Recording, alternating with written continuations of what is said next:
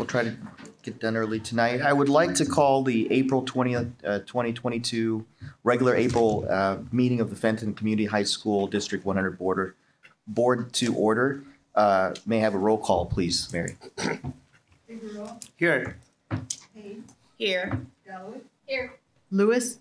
Here. Redzinski. Here. Rago. Here. Ting Paul Pong. Here, and we have a quorum. Please join me in reciting the Pledge of Allegiance. I pledge allegiance to the flag of the United States of America and to the republic for which it stands, one nation, under God, indivisible, with liberty and justice for all. James, please read our Bison Way statements. Fenton mission statement: to cultivate successful, passionate, empowered learners through rigor, relevance, and relationships. Fenton belief statements: successful, passionate, empowered learners thrive when we provide a safe, caring, and welcoming environment. Diversity, equity, and inclusion unify our community. School and home collaborate as one. We champion innovative teaching and engaged learning with state-of-the-art facilities. We infuse social emotional learning into academics and culture. We prepare students to fulfill their civic responsibility. We immerse students in authentic life experiences. The Bison Way: students and adults at Fenton High School create a safe, caring, empathetic environment where we believe in each other, respect diversity, communicate openly, grow together, and hold each other to high expectations to become the leaders and innovators of the future.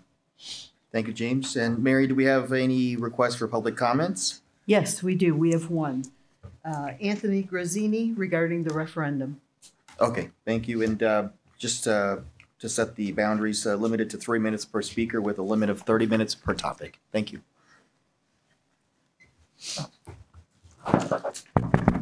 Good evening. Good evening. Good evening. You guys hear me? Yes. Yes. First of all, I want to thank everybody on the school board and everybody in the audience for investing in our community. I think the referendum is a fantastic idea. $129 million is not a lot of money in today's world. And my public comment is really only to ask you to be stewards of this money as you move forward with improving our community and improving the educational outcomes for our kids.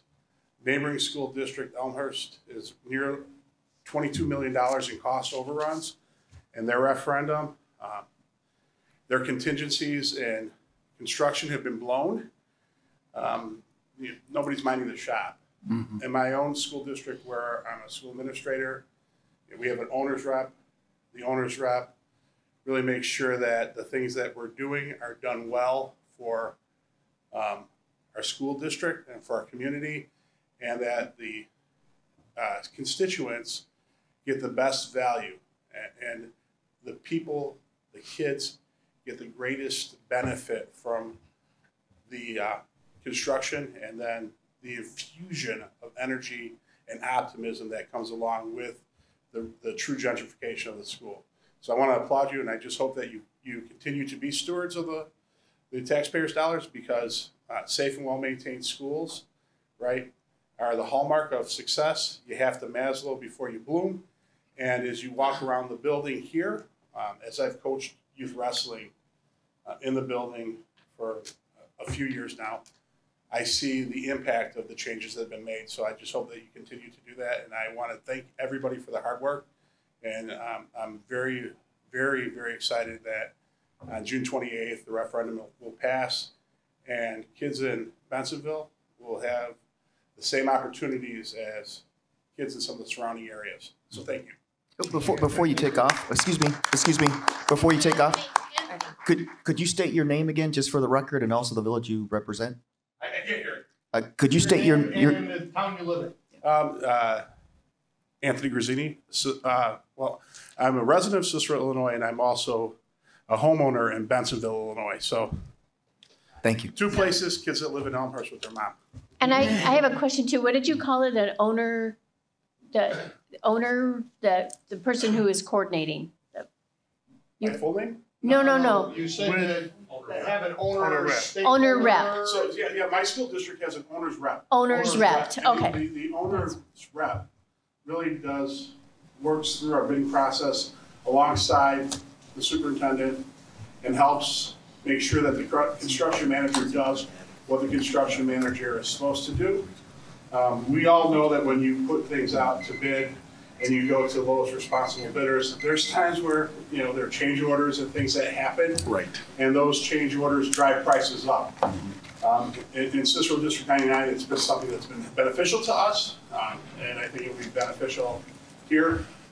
Don't have a horse in the race as far as the construction and everything else that goes on, but I do think that given the times that we're in and the cost overruns that go into construction, looking at different avenues to save money, it's a smart approach. Thank you, Anthony, Thank for you. coming in. I appreciate it. Thank you. Next, we go to. Next, we go to celebrate our excellence here at recognitions with Sam, please.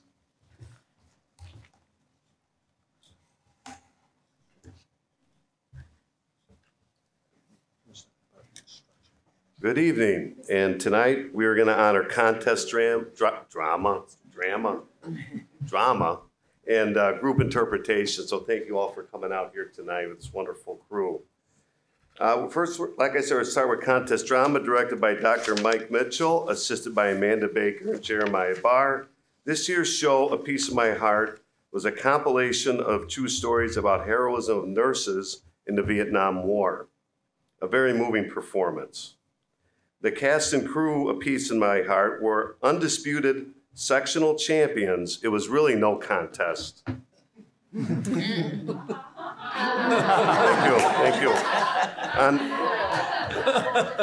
I thought you'd like that, Evelyn, but that's okay.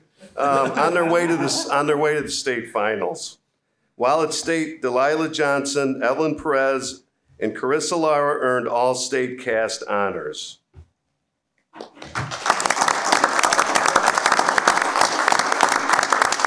Dr. Mitchell is here to share more.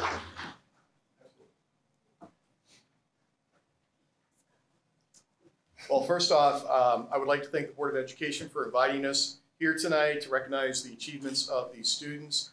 Each one of them is going to come up and tell you a little something about like their favorite memory or whatnot from the whole experience. Quite honestly, I can be known for being very long-winded, so I promise to be very brief so that you can hear from the cast and crew. But before I hand it over to them, I would be remiss if I did not acknowledge the pleasure it is to work with Ms. Amanda Baker and Jeremiah Barr. They are just like the best production team people to work with. I would also like to thank Mr. Aguilar.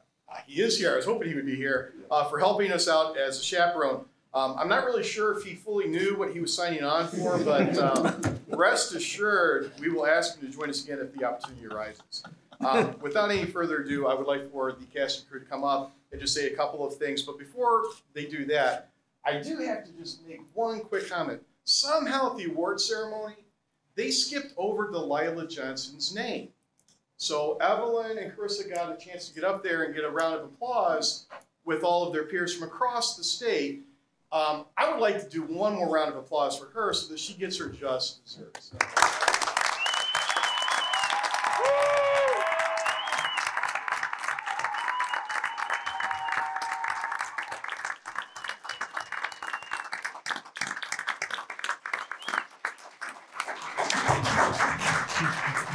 Okay, without any further ado, cast members and crew, if you would just kind of line up and introduce yourself and just, favorite memory, that kind of thing.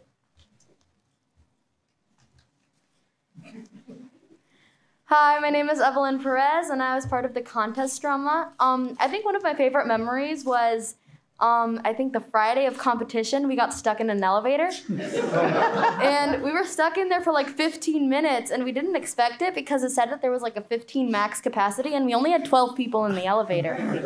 But yeah, we got stuck for like 15 minutes, and so I think that was a pretty good memory. But I would like to thank my family and my friends and the cast, crew, and directors of Contest Drama for making this experience so worthwhile.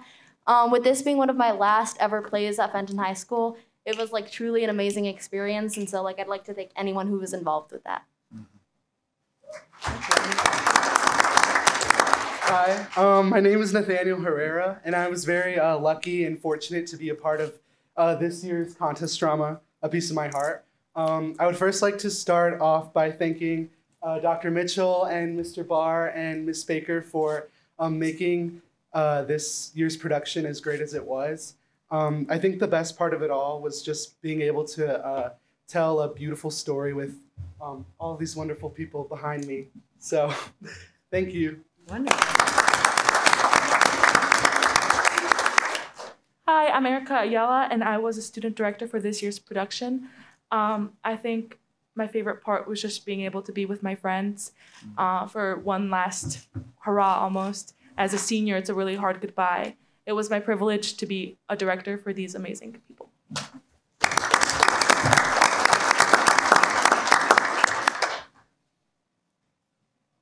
Hi, my name is Lita Aguilar, and this year I had the honor of working with Dr. Mitchell and Ms. Baker and all of the amazing cast and crew members for contest drama. Favorite memory that I have, well, Erica already said it. We got stuck in an elevator. How crazy is that?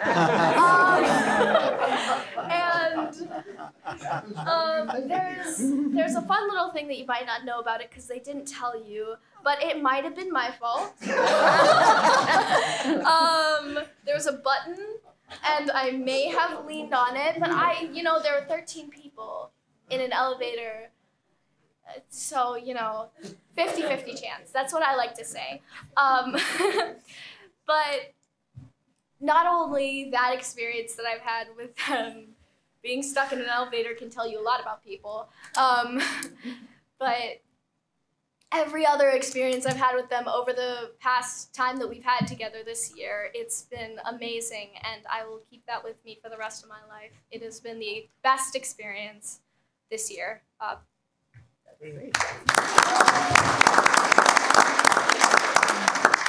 Hi, my name's Carissa.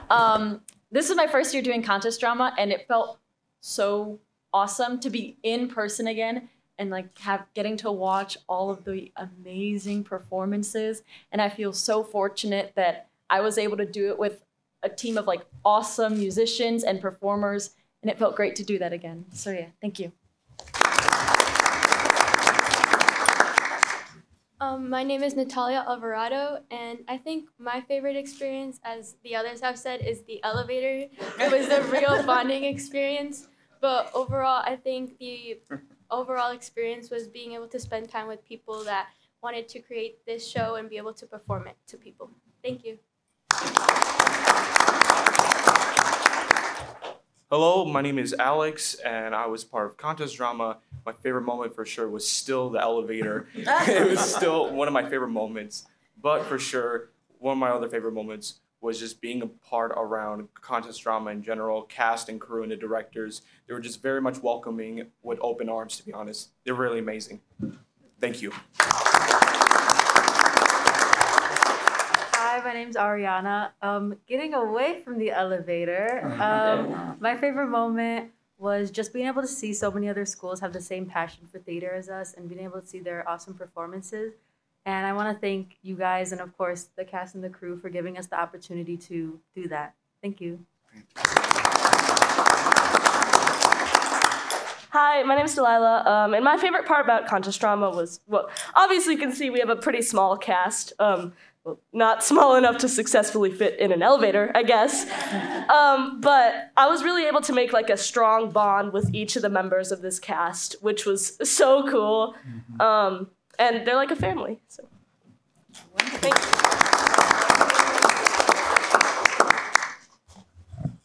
Hi, my name's Adam, and I think my favorite experience for doing this is my first year doing this, and I have a regret of not doing this before. But I'm very glad I got to do this specific play because I think, like Lita said, it'll stick with me forever. And I'm very glad I got to do it with the people I was able to do it with. But I think my favorite experience is the moment right before every performance that we had where everybody locks together and everybody's has the same mindset and everyone has to go to the bathroom right before we have to play.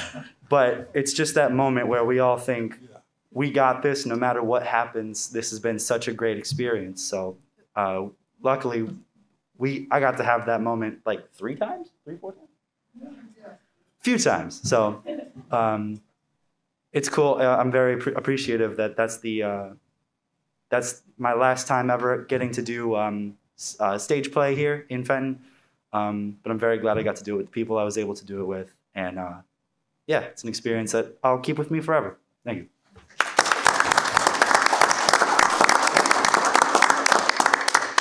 Okay, we could take a quick picture over here, and then we'll continue on.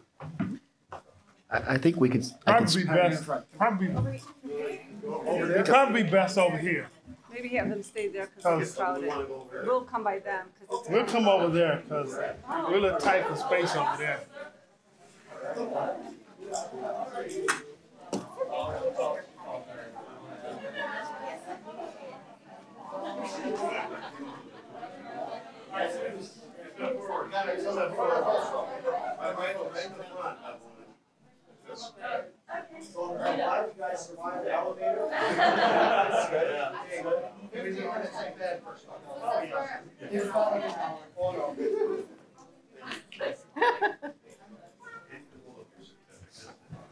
Mr. Barr, would you like my chair?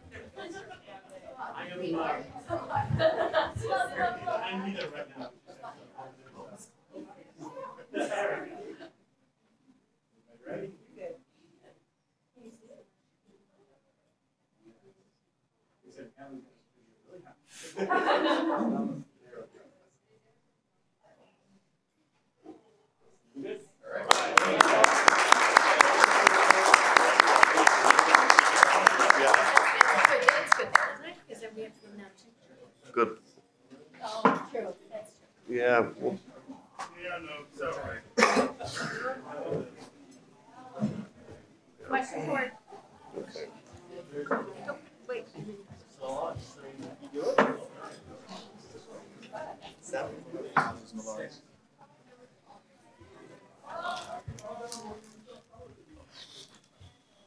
I don't know, man. No. Okay. Let's slide on over. Okay, next up we have group interpretation. They also performed extremely well at sectionals, taking second place in the group interp category, very difficult sectional, well known throughout the state, and also advanced to the state finals.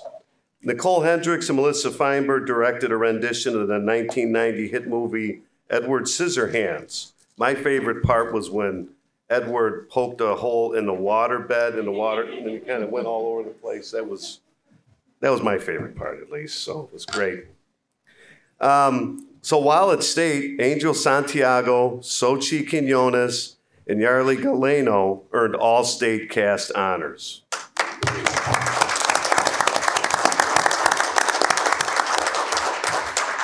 Now I'll turn it over to Ms. Hendricks to share a little bit more.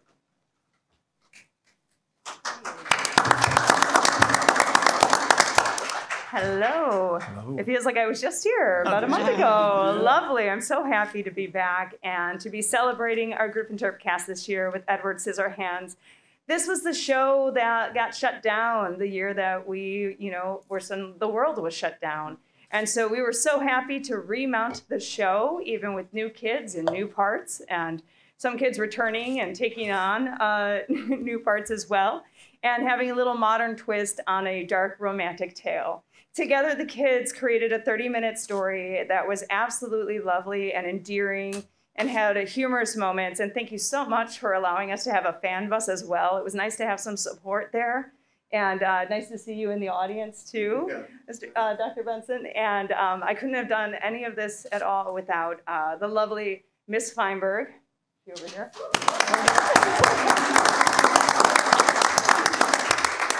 And the wonderful tech director, Mr. Barr, also putting our set together. We have a new universal set that we'll be using. So thank you so much, Mr. Barr, for all of that. And yes, John Aguilar made himself available, and boy, yeah, he did not know what he was getting into, as Mr. Mitchell had mentioned, and it was absolutely lovely to have a parent there on board, also considering like, how does the schedule work? How do we get from this place to this place and keep this moving along, and celebrating and having live theater in person again.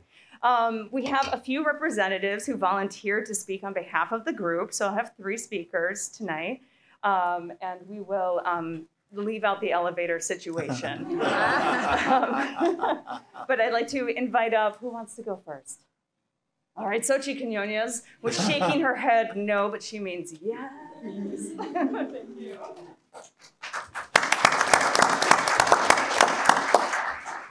I'm pretty sure this is my 4th time here, so I think you guys know who I am.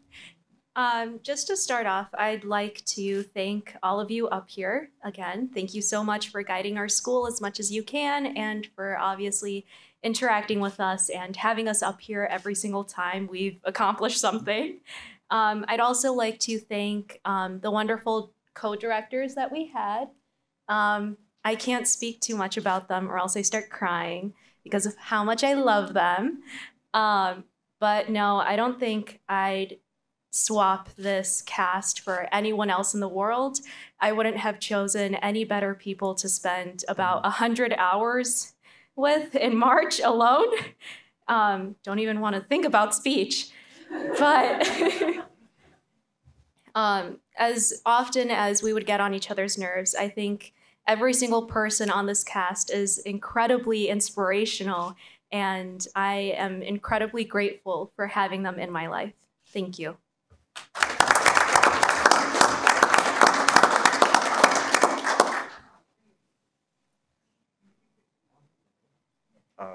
Hi, I'm Angel Santiago. I'm a junior.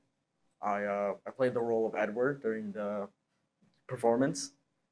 So I wanted to start off by saying like thank you to the whole cast and directors. I'm gonna keep it short because as some of them made fun of me already, the waterworks might come in a bit, so I'm gonna keep it short. It really was an honor to work with everyone. The seniors who I've known all my years of high school, the new seniors that I've met, the juniors, the freshmen, the sophomores, everyone. My favorite memories were always performing.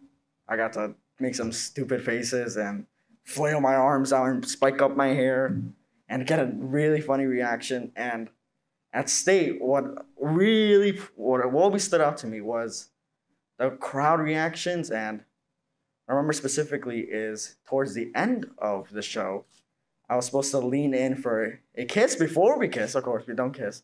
But it got really uncomfortably close because someone wouldn't walk in a bit soon.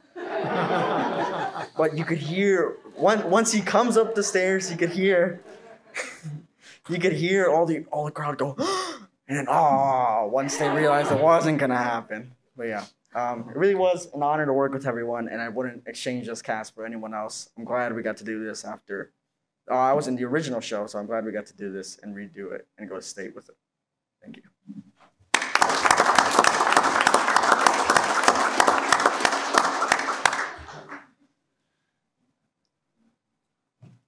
Hello, I'm Morgan. I'm a senior, and this is my first time up here, so as nervous as I am, I want to start off by saying GI and CD aren't teams, they're families, and you learn that throughout the way. And I wanted to come up here to say how proud I am of each and every person behind me, even our directors, by putting up with us. And each and every person was able to put on such a different persona, given the circumstances and the time crunch with the early Saturday mornings and the late evening nights. I think that we did amazing.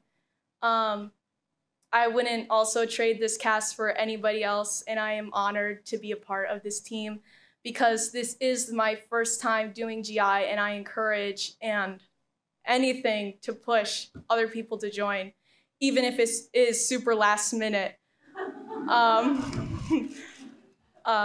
That's all. Thank you.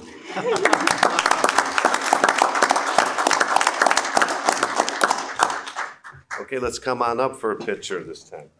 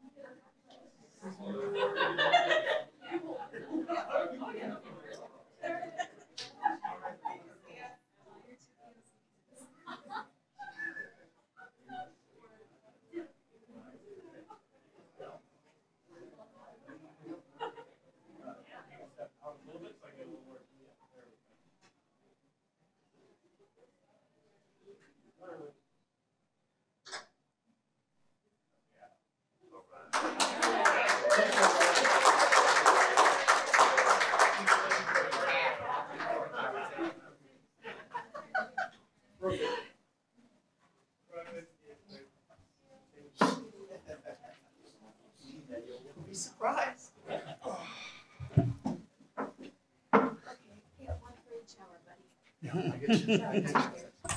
We get there. Wrestling didn't have it. It wasn't here, so we'll get her. We got one more. There is one more. Wrestling. She couldn't make it. Oh, wrestling did. See, I read my board book. Very good. Let's go right into informational items with James, please. Fantastic. The first one is Bensonville Park District presentation. It was an honor to have the entire Park District here, their board, their staff, their director, Joe Velez. It was fantastic. They were here during the finance facility meeting, so I'll summarize it as best I can. To make a long story short, they want to partner up with Fenton in regards to two fields, soccer fields, in the near future. But Joe started off by saying this, which touched me really in a special place. Your kids are our kids. They're all our kids. Fantastic, and that's how we like to see their Park District kids as well, whether it's District 2 and District 7. They're all our kids living in our communities. They support our facilities, which is basically the referendum.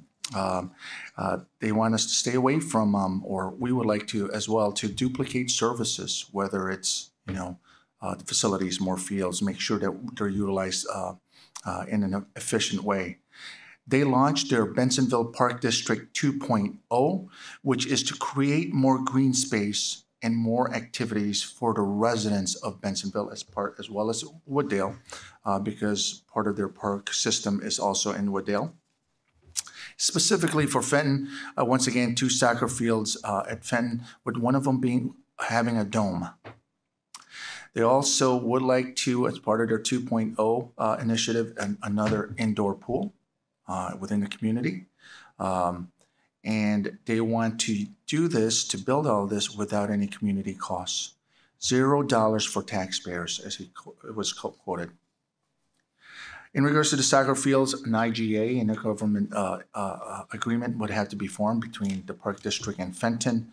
I will work on that in regards to where we need to get to, what we need to do to get there, and obviously present to the board when we move any kind of movement. It seemed to me it was, there's a certain urgency. It's not, well, let's wait a year. It didn't seem like, let's wait 3 months. It's like, we're going to do this next week as fast as I will. You guys know I like to move a little fast as well. So I'll get you definitely more information for next board meeting. Timetable, once again, is I heard next month at least to start to talk with the IGA. Joe has experience creating IGA, where he worked as a Chicago Park District Director as well. But what he wants us to really focus on is having a resolution. This last piece was having a resolution, probably I'm suggesting next board meeting, which is May, to have a resolution to start working on the IGA. So 2 parts. Let's do the resolution first, then let's get that IGA document. Next up is informational referendum events. That's a great picture of Rick. Okay, I think he took it himself there. No, it's, let me get back to my notes here. As you can see here, we have plenty of activities. We are very busy with informing our community in regards to our referendum. Let me just spend a few minutes highlighting some of the referendum educational events leading up to June 28th. This is truly a team effort, and a lot of folks are putting in a lot of momentum and energy to these events, and most of them are here, including our architects there in the audience. As you will see, we try to couple events with referendum educational information, basically to talk in an informational way about the referendum. As our referendum survey reports, it is important that Fenton engages and informs community members. We know if they're informed, they're more likely to support the referendum. This is the most current version of the information referendum events. And now there's 3 slides here. I'll go through it quickly. It is incomplete. We are trying to schedule more informational events. Groups like District 2 and District 7 boards who are working on presenting at their board meeting, as well as religious organization. So let me just take a look at this one real quick. So mailing number, could you go to the first slide, Jim? So mailing, referendum mailing number 1 went out this week. We have our board meeting this evening. City of Wooddale referendum presentation is tomorrow at 7:30. We'll have 2 students there, one from Bensonville and one from Wooddale, to help Bruce and myself present our referendum informational presentation. During the spring musical, April 21st to the 23rd, Jose, Michelle, Sam, and Mary will have a informational booth, a referendum booth table during the spring musical, before and after, as people walk by. And it's really cool. The way if you could see what, Jim, if you could go back so our board members knows exactly how it's going to look like. It looks like that. So we have flyers, brochures, and the posters that we had made. So exactly the presenters who are there, like Michelle or Jose or Sam, can quickly say, hey, look, here's our brochure. This is what we're planning to do in regards to our facility improvement. League of Women Voters will be here on Friday. Kate and Sam are leading that chart, as well with Mary. League of Women Voters, as we know, helps with voter registration and inform our kids to fulfill their civic duties. They will also talk about early voting and absenteeism voting as well. They will be here on May 7th for our Cinco de Mayo Kermesse. Coffee with the Superintendent is this Saturday, 9:30. I will lead that charge along with Mary and Rick. And later on that afternoon, on the 23rd, we have about 75 senior citizens to see the play at 1 o'clock, Rick? 12 o'clock. So as you can see, this week is full with activity. It's a blitz of, hey, look, informational about the referendum. Week number 6, the 25th, the next week, incoming freshman activity, athletics fair. Always have that same booth there. Once again, engage, inform, information. Tour and coffee with the principal is Sam's turn to give up one of his Saturdays. There, Sam, you ready for that one? So that's on the, there you go. We'll make sure you get double espresso, 9:30. We try to switch it up in regards to time as well. Next slide.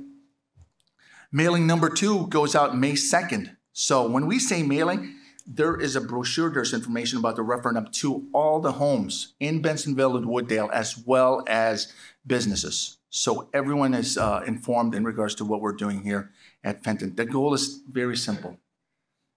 Inform, oversaturate. So we do everything we can to engage our parents, our residents within both communities. During the choir concert, 5-2, 6 p.m., Jose and Mike Barago will man the booth, talk to individuals, give tours if they choose to, okay? That's also an option. Padre Sonidos on 5-5, band concert on 5-6 with Rick and Eric Caranda. Cinco de Mayo Kermesse, which is basically Admin and Leo. Admin has been a real advocate. Leo's been a real advocate for the Cinco de Mayo. This has been in the works for at least 2 or 3 years now. Pandemic put it to a halt. So we'll launch that this Cinco de Mayo weekend, 5-7, May 7th. The following Music Department Awards, 5-10. Rick is going to man the booth as well as provide tours. So you get the flow. We're doing this every week, 2 or 3 events, 4 events per week. Next slide. Then we go for the final run there, the middle of May. We'll have a mailing number 3. If we need mailing number 4, we will. EOS has been a great partner for us, leading the way, coaching us, being the cheerleader on the side and exactly what we need to do to inform our residents. Week 7, during graduation, both at Wooddale and Bensenville, I will speak in regards to the referendum. Just once again, future Fenton students need to know, their parents need to know what we would like their students to experience well here at Fenton. Next slide. Then it goes all the way to the election day. Once again, this is a living document. If we feel like we have to put more on one area of the community, we will, whether it's the religious side or the school side or maybe the taxing body side or just our parents, right? So it's a living document and it will evolve. Any questions on that section? Board are welcome to come too as well. So I think I know Kit has volunteered a couple times to be present. Okay, moving on. What else are we doing with the informational referendum? Well, we're going to launch a new video today. Is the premiere showing, directed by Dr. Batson. Dr. Batson, do you want to say something?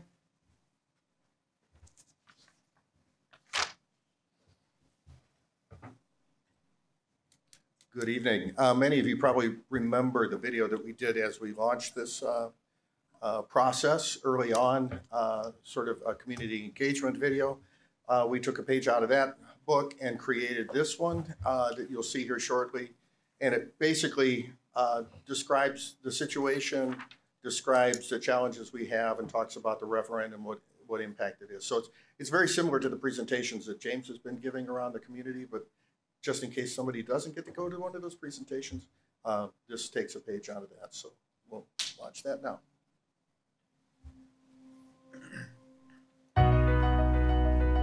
At Fenton Community High School District 100, all of our students become successful, passionate, empowered learners.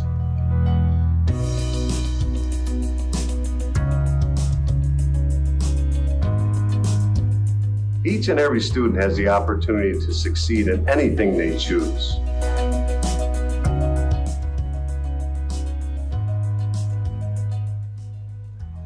Welcome to Fenton High School. I'm Superintendent James Ontanko. Our Fenton High School District community works together to ensure all our students become successful, passionate, and empowered learners. We are proud of our school. Our staff is committed to equitable practices that meet every student at their individual level and provide the necessary support for meaningful learning. Our staff is passionate about helping students achieve their potential. Fenton teachers and coaches build relationships with our students and help them succeed. Our team works tirelessly to create a safe and secure environment for our staff and students. But there's one significant obstacle we can't overcome: the lack of space in our aging school building. We make do with what we have in our 1950s building, but our second-rate facilities are keeping our students from reaching their full potential. Our infrastructure has been extended well beyond its useful life. Mechanical systems, plumbing, and electrical systems need to be addressed to keep the building safe and healthy. Airflow is inconsistent, with some kids swaying in one room and others freezing in another. Our security system needs improvements. Flooding at building entries continues to be problematic. Our classrooms and learning areas are small and outdated. Fenton's athletic, music facilities, and auditorium are subpar and old. And some of our sports teams can't even host home games or tournaments. This holds our students and teachers back in academic extracurricular programs. It creates significant safety concerns for everyone in our school. It packs our students into classrooms that were too small even before the pandemic made the need for more space and cleaner air even more urgent. Our kids deserve better. That's why our community came together in a comprehensive community engagement process over the past year. Working together and sharing our ideas and passions, we created a roadmap for the future of Fenton. The community-driven $129.7 million plan to renovate modernize, and expand Fenton High School will now appear on our ballots to approve as a referendum in the upcoming election on June 28, 2022. If the referendum is successful, we will be able to renovate our school to make it safer for students and teachers, improve our programming and career learning spaces, modernize our classrooms for the 21st century learning. With improved and safe facilities, our students will perform better. They'll have the newfound sense of pride that comes with attending the school with 21st century learning environments, just like other students in DuPage County. They'll reach their full potential through blended learning, STEM, extracurriculars, and sports. They'll have more opportunities to follow their passion, graduating healthier, more well-rounded, and ready for high-wage careers. Our community developed a roadmap for the future of Fenton High School, and it is now a referendum.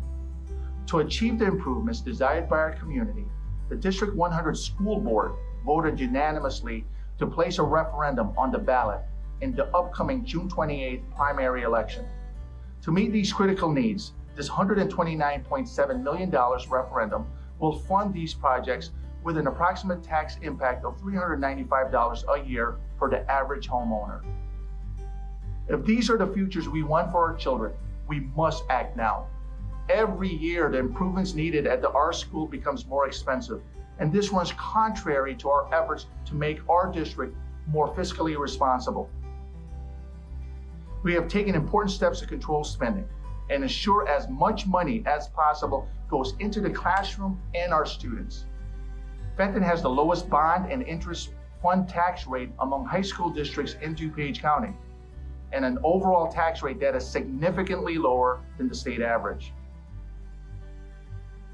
For additional information, please visit our referendum page on our Fenton District website at www.fenton100.org. There you can learn more about our roadmap and find a list of events where you can visit the campus to see firsthand what this roadmap means for the future of Fenton. Our kids deserve the same opportunities provided by other districts in DuPage County. This plan we developed together will provide a safer 21st century learning spaces for all of our students.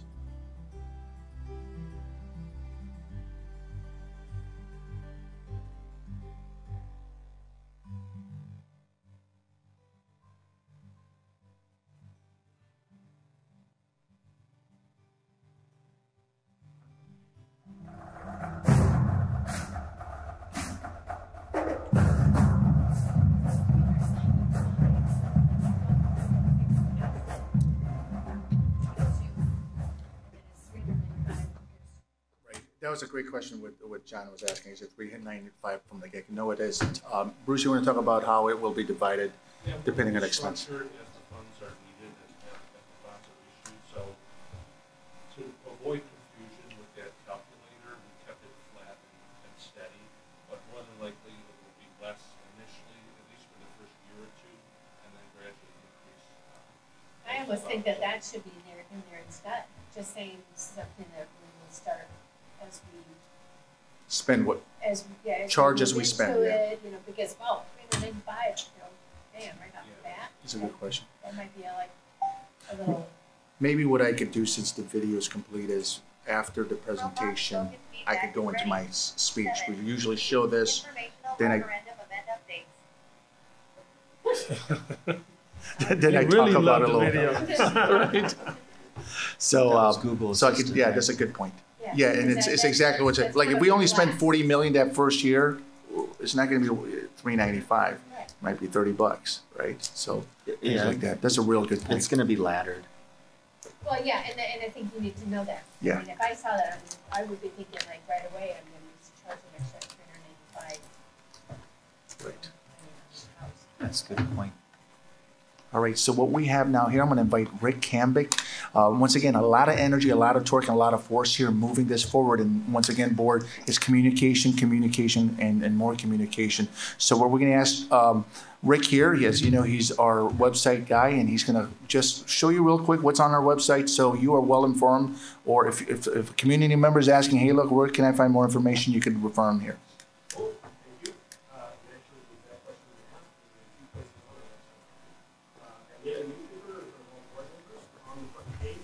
The local paper picked up from James's weekly letter that we launched the webpage, so that went out to several, about 1,000 people. And then the informational brochure also has fenton.org/referendum. So as we pass more of these out, people go directly to it. And up top, we have our drop-down menus, and facility referendum is its own row. So it stands out. So Dr. Batson, if you can start scrolling down a little bit. So this is a lot of the informational messaging that's in the video, as well as on our brochures. It's laid out in more of a story format. There's an intro there that encourages people to come into the building and see it for themselves and ask questions. And then we've got a table here of 3 referendum links that take you to subpages. As we continue to go on, there are going to be more, so we're in the process of building those. We're going to click on them in just a minute, but go ahead and keep scrolling down. So we've got some more pictures, because there's a lot to tell our story. That one was from the choir concert, and we took a lot of water right beforehand. There's the soccer team that can't play on our campus. It's the same courageous group that came in and gave us some feedback. And this dates, the next picture, scrolling down, dates back to 2019, when we were actually talking to the staff about the needs and the state of the building. This is all, oh, there's an extra picture that we haven't seen in a while. That's some of our science rooms, and in fact, we have to lug a lot of their stuff back and forth. There's a culinary classroom, where the classroom is in the lab space as well. And then despite all that, our kids are succeeding, but how much higher can they go if we give them the better tools? So more pictures to tell the story, and a lot of this has to be repetition. So if we scroll all the way back up to those quick links. So we're going to start with question and answer. If you go ahead and click on that one. Each one of the subpages, we're going to start with a great picture. And if you also notice under the picture, each page has click here to read in Spanish. And there's also click here to go back to the main page. And then at the bottom, there's a click here to go back to the main page. So our whole group, as you scroll down, compiled a lot of different possible Q&As. My favorite one is the shirt that he's wearing that says, "Is your district the AP District of the Year?" Didn't think so. Hey, it's a question. It's a question and answer page. So that will also evolve as we get some new questions that we feel like need to be answered. We'll put them on there. I think that disclaimer is everywhere that this is an evolving process. We're more than happy to update the webpage as we go. Informational events. So again, this is a lot of what you guys just saw, but made available to everybody. So there's James again, our official town halls to talk about the referendum. And then there's a transition paragraph that says, hey, we know you guys are busy, so if you're already going to be here for the NHS ceremony or already going to be here for the musical, kill 2 birds with 1 stone. Here's a list that we know we're going to be at. Bring your questions. And then the referendum text information. So on that one, in the intro, it describes that the bonds will be taken out at the time that the construction is about to occur, and then it will be phased in over a period of time, and the impact or the additional tax may not be seen right away. So here's our interactive tax calculator. It defaults to 229 because that was the designated average based on the research on what the average home is in Bensonville and Wooddale. It also defaults to the homeowner exemption, assuming that everybody is living in the property that they own. And then you can just go ahead and click in the numbers and change the numbers, or you can change your exemption and it just auto adjusts the math. And at the bottom, it gives you the new estimated annual tax impact. That's great. And then you can type in any value, any dollar amount, and it will adjust. So this took a lot of programming, but I think it turned out great. We've already gotten some feedback on it where people are able to better look at their own situation.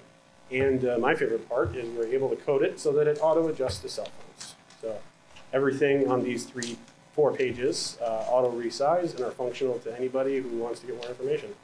So again, it's evolving. We'll be adding more to it.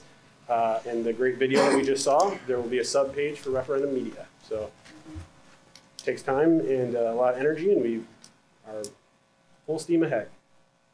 Thanks, Rick. Just want to give him a shout out too. A lot of team members working here, including Rob Grossi, as Bruce, with all accurate information in regards to prices, as well as our architects there with the question and answers, and E.O.S. Sullivan helping us do together. As you can imagine, we're trying to create an airplane while we're flying at the same time too, so it's quite challenging. Every day is a little bit different, but definitely doable. Okay, any questions there? Next slide, please. This next one is the school administration restructuring. Sam? Thank you, James. So we just wanted to highlight, we talked briefly before, that we are in the process of restructuring our administrative team. And I want to emphasize that it's healthy for us to look inward. We are very pleased with the people that we do have as our administrators, so that's not what's driving the changes. We've been able to gather feedback. We're adjusting some positions basically to improve on any inefficiencies that we have in the system. We've been deliberating, we spent a lot of time gathering, like I said, feedback, having different phases of what we were going to do. We're going to go into more detail in your closed session, but just wanted to kind of give a general overview. We also had 2 resignations, one tonight, one last month. So obviously, whenever that happens, it's an opportunity to shuffle people around, have new experiences with people. So sometimes that plays a part too. I want to emphasize it's the same number of administrators that we have as we have currently. So you may see someone with a little bit of a different title or what have you, but it's the same individuals. Also, I want to highlight who we are. We do have a new position that we've already posted, Division Leader Multilingual Programs. We're already getting some quality applicants for that position. In essence, what it does, it replaces a vacated Division Leader position, although the departments that it's serving are different, but it certainly is an open position.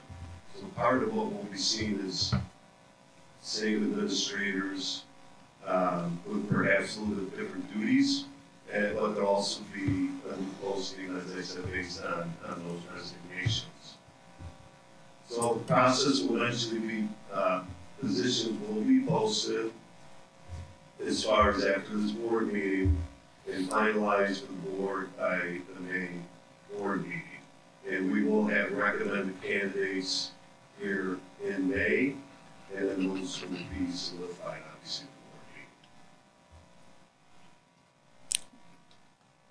Any questions here? Mind, keeping in mind that we're going to talk about this during closed sessions because we're going to mention names and contracts, contract lengths, and HR information. Anything overall? Next slide, please. This one's exciting. Health insurance renewal. Bruce Martin. Yes. Last month we Bruce, received there's no picture on that slide. What happened? It's more next month, so just a preview. What possible picture do we have of health insurance? We're working on it. We've got a couple of doctors here. We'll put them on there. Anyhow, in any event, we received our health insurance renewal information last month. So we're giving you that information tonight, and then we'll have more information next month as well. Because we do belong to an insurance pool. I know we have some new folks here that probably want to hear more about that. But in any event, our health insurance renewal, and this will take effect July 1st, 2022, so a couple of months away. But our PPO is going to go up 6.5%, and the HMOs are 9.7, and dental is 3.7. Last year, the current year we're in now, we actually had a modest decline in rates, so that was a great thing to experience. So, but people are going back to the doctor now. The world has opened up, and procedures are happening, elective surgeries are happening, and so drugs are being taken, that type of thing. So those costs are medical costs are all going up. So open enrollment we do have for our staff every year. We conduct that in May, so May 2nd to the 20th, and more information will be coming out to them to alert them of that period of time. This year it's kind of interesting. We're going to have a total online enrollment, so self-serve enrollment. So staff will have the opportunity to make changes themselves. Of course, the approval would go through the business office, but they'll have that opportunity, availability, I should say, rather than a traditional paper form. So we're excited about that. We've been working on that for a while now to build that database, so we're really excited to launch that. So anyhow, more information I'll share next month, but just wanted to kind of give you a preview of how things are shaping up for us for the next fiscal year, school year. Real quick, what's the participation rate from us, from the district? What do we pay? What percentage do we pay? For the teachers with the PPO, they contribute 20%, the board contributes 80%, and then the HMOs are a little bit higher. They're in the 90% percentage that the board contributes.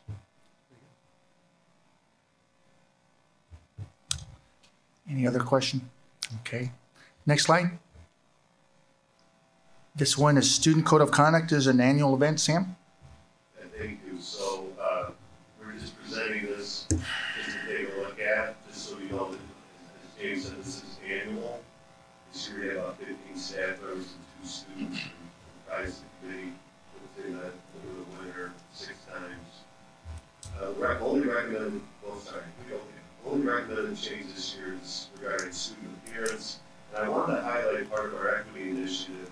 We have student voice committee that meets, and this is one of the early on in the school year, it came out, students' views towards some of the aspects of the dress code. And so that was something we listened to as well as from other staff, and it informed our committee moving forward. Next slide. Kind of hard to read, and certainly you can read through this. I'm not going to necessarily read the whole thing, but you can see some of the parts of student appearance are crossed out. It emphasizes acceptable fair must be worn at all times. We added a few different words there under these various categories. What is appropriate, acceptable, it's not including, it's listed there, what we're not going to allow. And then I think Illinois flags blocking me a little bit, but it says, what's that say? Staff. Staff, okay, sorry about that. Staff may ask students to make adjustments to be in compliance. That's under letter B. Students may be sent to the student center. And then coaches and sponsors and festivals is followed. So pretty much that's it. Again, for most years where the committee meets, there are a variety of topics, but this is what the committee discussed this year that felt like needed to be adjusted. Any questions? No wheelies. So who determines acceptable? Right. Well, what we kind of went away from was where it's sort of some sort of, as you can see, was crossed out, shoulder to mid-thigh. That isn't necessarily, different people, different looks. I mean, it just became one of those things where we didn't want to try to measure out what's going on. Some of the things we heard is some people have longer arms than others, some people are different than others, and perhaps this person could be highlighted, this person isn't. So there's some inconsistencies in it, but ultimately the options are listed there as far as whether a staff member believes it should be adjusted, or then it would basically it could become a situation where someone is brought down to the office regarding. Did we have some incidents with wheelies? Is that why no wheels and rollers? It seems like kids getting to class faster. Maybe this track.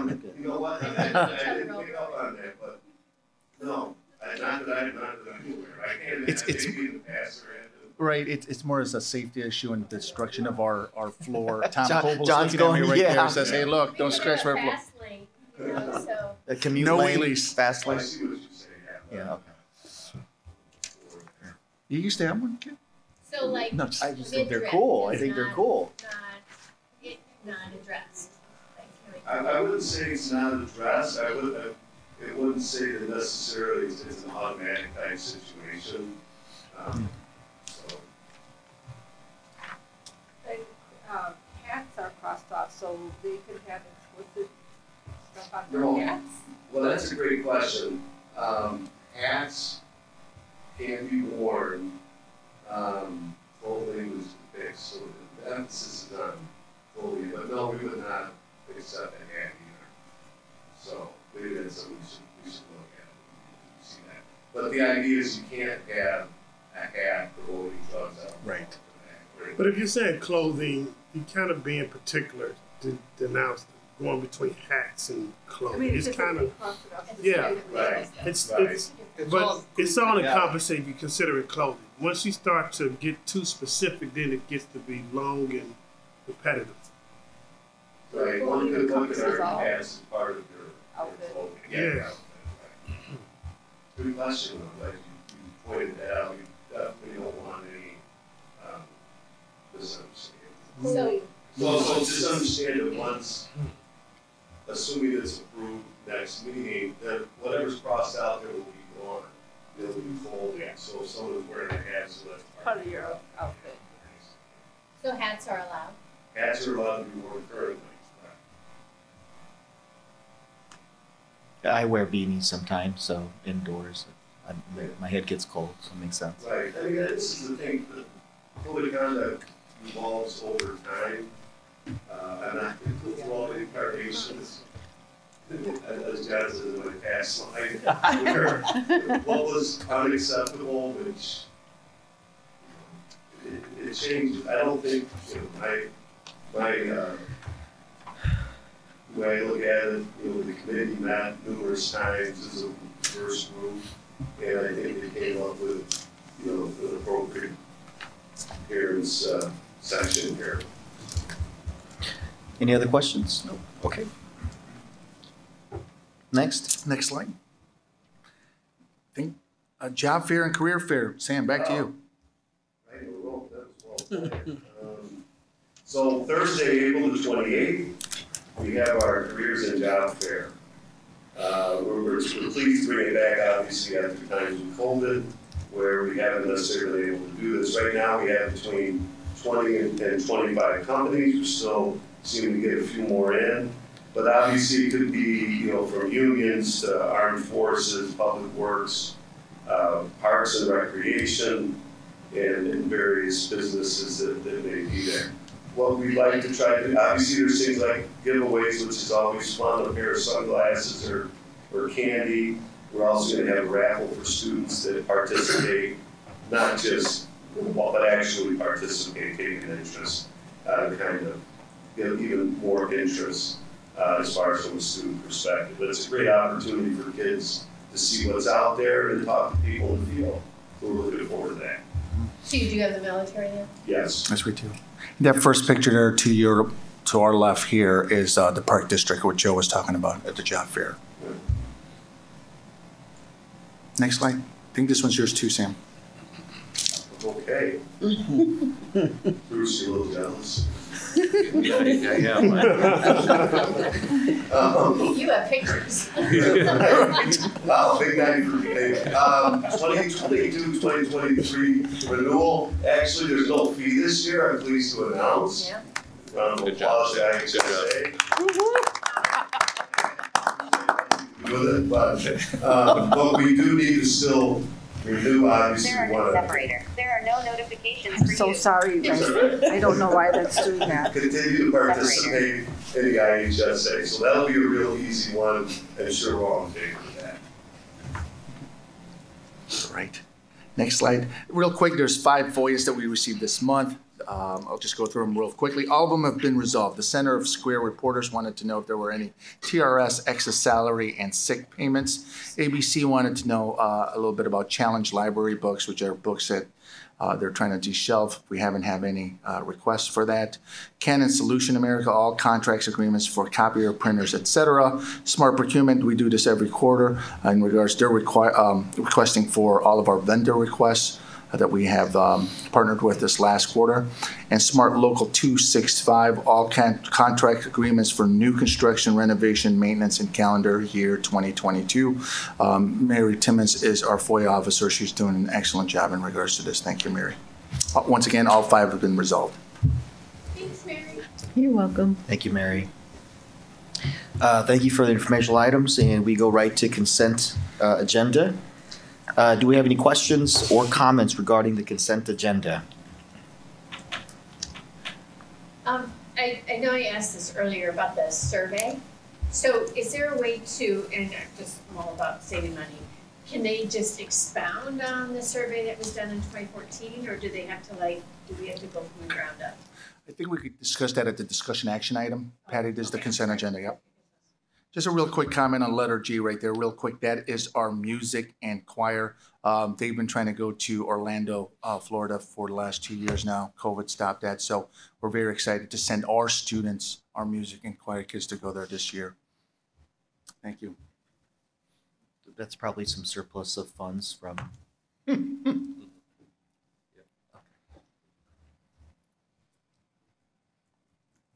Board, questions? We're good? All right, so may I have a motion to approve the consent agenda as presented? I'll make the motion. Thank you, John. Second. Sylvia? May I have a roll call, please? Yes. Rego? Yes. Figueroa? Yes. Haid? Yes. Jalowick? Yes. Lewis? Yes. Redzinski? Yes. Ting-Paul Pong? Yes, and motion passed. Next is our discussion items. We'll start with the tentative amendment. Let's see, tentative amended budget 2021 and 2022 for Bruce. Okay, thank you, Kit. Sam, I don't know if you wanted to do this part or not. Yeah, I know you've been on the roll. No, all right. Never mind. I didn't know if you wanted to wing it or. All right, sorry. Last month we told you we would bring a tentative amended budget to your board meeting tonight, so that here you have it. If you can go to the next slide, Jim. This, from time to time, the board will need to amend a budget. We did bring that forward as I said. This kind of language is right out of the mechanics of the school budget, so I just thought I'd share that with you because we don't do it very often, but we follow kind of the same procedure as adopting the original budget. So posting the notice of the budget hearing and availability 30 days prior to the budget hearing, adopting an amended budget at a public hearing held after the budget hearing, and then posting it on the district website, and then filing it ultimately with the State Board of Education. So we'll follow all that, but just so you have the formality of the process. Legal requirements: preparing in tentative form, available for the public 30 days prior to adoption. Our date would be, we would do the public hearing and the adoption recommendation at the same board meeting on June 15th. And then, of course, it has to be adopted by the end of the month, end of the fiscal year, and then we'll submit to ISB. So that's kind of our specific protocol we would follow here at Fenton. Just kind of a high-level overview. There weren't any dramatic changes, but there were some pockets of areas that we wanted to kind of share with you and change and update, and that kind of leads to some other changes along the way as well that may be more modest, but still, to give an accurate depiction of how we're tracking, we did make some other changes to go along with this. But overall, when you look at the entire budget, revenues are up 4.5% or $1.6 million, and I'll get more specific as we move on what's driving that. Expenditures are up about 2.1% or $731,000, and then our estimated ending variance is $1.5 million. So that is a slight improvement from the original budget of $670,000 roughly. The sources and the changes of revenues, the local, state, and federal. Local is up 4.6%, state 2.5%, and the federal 5.3%. So the drivers here, as you can see, this corporate personal property replacement taxes, that's the biggest one. We knew that was tracking higher. We knew we wanted to obviously amend that in this amended budget. It's about $1.3 million more than the original budget. So we budgeted about $1.8 million. And those estimates are from the Illinois Department of Revenue that releases the funds, distributes the funds. So we took their estimate, and they're far more than what that estimate is. It's about $3.1 million, what we're projected to receive. And we've received the bulk of that already. We'll get one more payment in May. So that's a 76% jump. So that's a dramatic and significant. So we wanted to share that information with you. The other food service is the other piece that's high tracking, and these are good stories, but just deserve an explanation. So the food service revenue, that's our really our federal reimbursement for our lunch program. Participation has been strong, and so that's great. When participation's stronger, higher, we get more reimbursement, and the meal rate is higher under the program we're currently operating under. We'll go back to the traditional NSLP, National School Lunch Program, next year, but we're under that kind of universal free program now, and that's how we're operating. So good news there, but overall, that 4.5% it shows there. ESSER, the grant amendments, 5.7%. Michelle so graciously, diligently amended her title grants. And really what causes those amendments to the grant are when we get our final allocation, that's when we amend it. So to take on some more initiatives or things that may have not been able to be budgeted initially are now because we have more funds available. The ESSER funds, we know 10.8%, and then adjusted interest earnings. Actually, the ESSER is a decline of 10.8%, and that's more of a timing issue is what's driving that. And then the biggest drop there, although it's not a significant amount of money, it looks like a dramatic increase of 85% drop, but interest earnings are kind of plummeted and are not doing so well. We hope that is already changing for next year, so we should see an increase from what we're experiencing now. And then the next slide, this just kind of gives you an overview of the revenues by source again. So the amended budget and then the original budget's down at the bottom there. And you can see the local, state, and federal sources and all the way over. The dollar change, if you look at the middle column there of 1.5 million or the total column, and that's that 4.5% change from the original budget.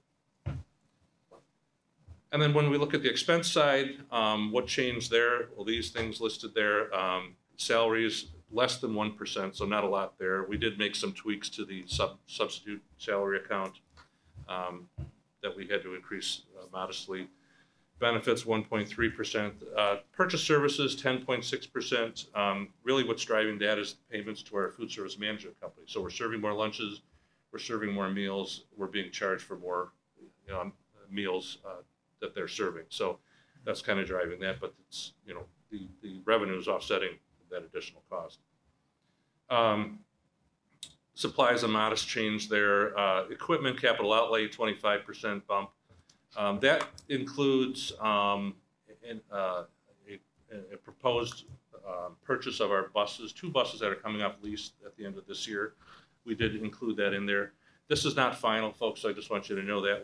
If we, our intentions are to bring a recommendation to you. This is not approving that purchase today, but we'll bring that to you before the end of the school year. So, but that is in as a placeholder right now in the budget. And then the other item, tuition was pretty much flat. It was a modest decline there. And then the other big item is the non-cap of 7.6%. What we did was collapse some other budgets and consolidate them that were in the supplies account and zeroed out some of those accounts that we weren't using or didn't need as much. And we put some of that money, or most of that money, in the non-cap equipment, and then we added another $25,000 into that account as well, for the purposes of purchasing fitness equipment for our fitness center here. The plan is to phase that in over a 2-year period, so it would be this year and next year. All of our cardio equipment is old, not working very well. We've had it repaired probably beyond its useful life. So we're kind of on life support right now with that equipment. So I've been working very closely with our PE department chair, Dr. Coranda, and our athletic director to work through that. So we've got a plan, and we will bring that to you in the coming months' meetings for a final formal approval for your consideration. How are we containing the supplies? Isn't cost of supplies overall They're higher? going up for sure. Some of the items, they're already under a bid, so we're okay there. So that helps certainly, but we do expect costs to go up. They will go up. They're already experiencing that now. Fuel cost is a great example, but paper goods, things like that, you're seeing it in the store. We're seeing it here, at a wholesale level. What else do I have here? Next slide. This is just a kind of a expenditure at a glance by category. So we're just kind of comparing the two budgets, the original versus the amended, by object or category, salaries, benefits, and down the line. There's that 2.1% change to the expenditures across the budget. And then this is just the next slide is just a summary of operating fund revenues and expenses. We have the educational fund all the way down to the working cash fund, the beginning balance, revenues, expenditures, variance, and then the estimated ending fund balance. So the operating funds is on the front page there of close to $1.6 million. If you look at the second from the right column, the variance all the way down, that 1593, that's the projected balance surplus at the end of this year. And then the next slide is the non-operating funds. So that's your debt service and capital projects and things like that. So when you look at the total all-in funds, we're at that $1,501,454 number is the projection. So as I said earlier, that's up quite a bit from about $680,000 initially projected. And really the big driver there is attributed to the CPPRT payments. So thanks to the Illinois state for that. The next steps would be to approve the tentative budget and place on public display. We'll continue to refine it as we move forward, and then we will present the final tentative amended budget at the June 15th board meeting for formal approval. So that's my quick review of the amended budget, and I'll be happy to answer any questions that you may have.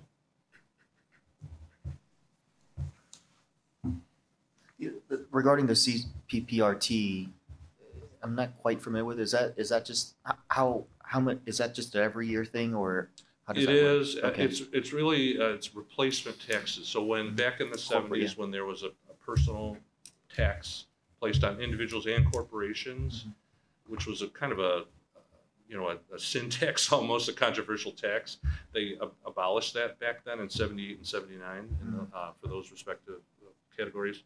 But they needed to replace that. So it's a collected from businesses in the state of Illinois that the state collects and then distributes that to governmental entities, including school districts. So it is we're in that million plus category every year. This year is kind of a true exception. Okay. I don't know if we've ever received $3 million. Yeah. We'll take it gladly, but it's kind of an anomaly. Typo. Yeah, it's not. I'm pleased to say it's not, but it's. We had quite a discussion with my peer group. Everybody's kind of, is anybody getting as much money as I am? And it's amazing and shocking at the same time. So, but yeah, that's kind of what's happening. We gotta amend the budget every year. We haven't since I've been here. You can amend it. We've moved funds, I guess. Yeah, we've certainly amended grants and things like that, or reported big changes and things like that. Yes, through resolution and things like that. Yes, absolutely. And as you did last month, we did a transfer then. It's always good to amend the budget when it's positive and not the negative. That's a nice statement. That's very positive report. Pretty simple when you're amending into positive. Yeah. Now, as far as the ESSER grants, is that going away? When does it expire? When does it sunset? Well, it depends on which grant. So the biggest grant we receive is good for 2 more years. Okay. Yeah, and then we have one that's will end next year, and then another one that's going to end the end of this year. So there's 3 buckets. Yeah. All right, if no I further know questions. this is probably not really budget related, but kind of is. At times before I became on the board, I've heard lab teachers say lack of supplies or lack of lab equipment. We weren't able to do this or that. How much is that related to space, or is it really resources to store those items? Yeah, I'll speak up and Sam can speak and Michelle. If it's resources or consumable goods or pipettes or something like, we have the resources to purchase those. To do experiments which might need more space, better technology, that's a space issue. Our staff, I believe, and we backed it up, if they need a resource, we usually get it for them, whether it's laptop, whether it's Chromebooks, whether it's, we always find the resources for those classes and supplies. It's probably a space issue. Sam, anything, or Michelle, do you want to? I would just say, especially in like the last couple of years in remote or hybrid, will have you, perhaps some of the supplies may not be needed as much, right? Like different types of supplies, so I think coming out of that, I think especially based on that, I would firmly change that. Certainly, if there's a new need for something, we would certainly take a look at that. The ESSER funds that are going away, we did find some place to spend it, right, before.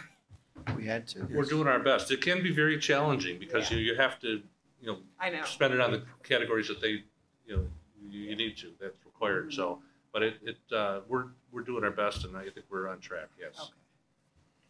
Okay. All right, thank you. May I have a motion that the Board of Education approve the 2021-2022 tentative amended budget as presented and place it on public display in the district office.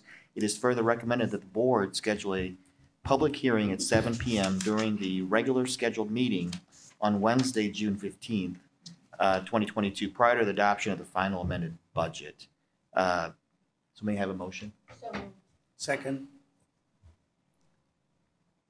Patty and Leo. And may I have a roll call, please? Yes. Rego? Yes. Haid? Yes. Jalowick? yes. Lewis? Yes. Radzinski? Yes. Figueroa? Yes. Tingpal Pong? Yes, and motion passed. Bruce, the site survey proposal? Yes, indeed. So this is really a kind of a topography study, and we'll get to Patty's question in just a minute, but we did work with our architects very closely. We did do an RFP for these services to solicit proposals from surveying companies to conduct a survey on our properties, to study really the stormwater management, flooding issues on the property. This really would be an updated version from the 2014 survey. So at that time, it was a limited work in scope. It was more focused on the specific areas that they were working on, not the entire property. And I think this, the intentions of this proposal would be to build on that 2014 study as we move forward. So we know that when we did back in 2014-15, we did the construction here. We used a different architectural firm, but I think it is not. It's still useful, but it's not as comprehensive as what we need it to be, and what the architects are recommending. So the proposals were there. You can see there's quite a bit of price difference. We are recommending with STR's blessing to go with the least expensive proposal from a firm that they've worked with quite a bit and support. So we would likely pay for this all next year. There might be a partial payment for work completed this year, which we can handle budget-wise, but the majority of the billing would occur in next fiscal year, and we'll budget accordingly for that. How can there be such an extreme difference in these three bidders? You have two that are very close and one that is almost half, getting what we're paying for? Are we gonna get what we need by spending only half the money? Sometimes things look too good to be true, and are we gonna get what we need, or are we gonna regret this? I know we can't predict it, but that's such a huge difference, it does give me pause. It is. Sometimes that does happen on occasion. We are entrusting the professional opinion of our architect who has worked with this firm in the past. Colby and Alan, I know you're both here. I don't know if you have anything to add to that. Yeah. So not only has this firm actually worked on this site, they work very closely with our civil engineer regularly, and have been vetted, back and forth with this. So we're confident that they'll do a good job. Yeah, they're a regular resource. I'm not complaining, it's just, it seems Yeah, very I extreme understand. to be almost half That's of like the other two. rule of bidding, right? If you get a low one, it's probably Throw it out, something- yeah. But yeah. The European method, throw out the top, throw out the bottom, pick from the middle, you're probably better off, which we can't do by statute. I get it. Right. Why would we do something sensible? But by the way, this is a professional service, so it's not bound by public bidding laws. Okay. So we could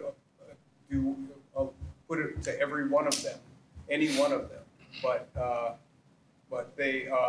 we have confidence that these guys will do a good job, and so why pay more? You said they worked on this site before? Yeah, they did some surveying back. We had done some studies to address the flooding back by the auditorium, and they did some topographic surveys around there that helped us, figure out how the land was lying. Maybe that's the savings are already familiar with the site and have half the work done? Yeah, a little bit, maybe. That now makes sense. Yeah. Would this be useful with current 3D? Yeah, well, that's part of why we need this, is because the survey is actually, the paper thing that we see isn't the important part. It's the electronic CAD file with the points that are in three-dimensional that the civil engineering firm can use to do cut and fill and topographic kind of analysis and things. So it's really that model that's more important than more detailed than the piece of paper that we'll get called the survey. Yeah, I was looking through it. I was missing that info when I was reading through the material that was provided in our packet.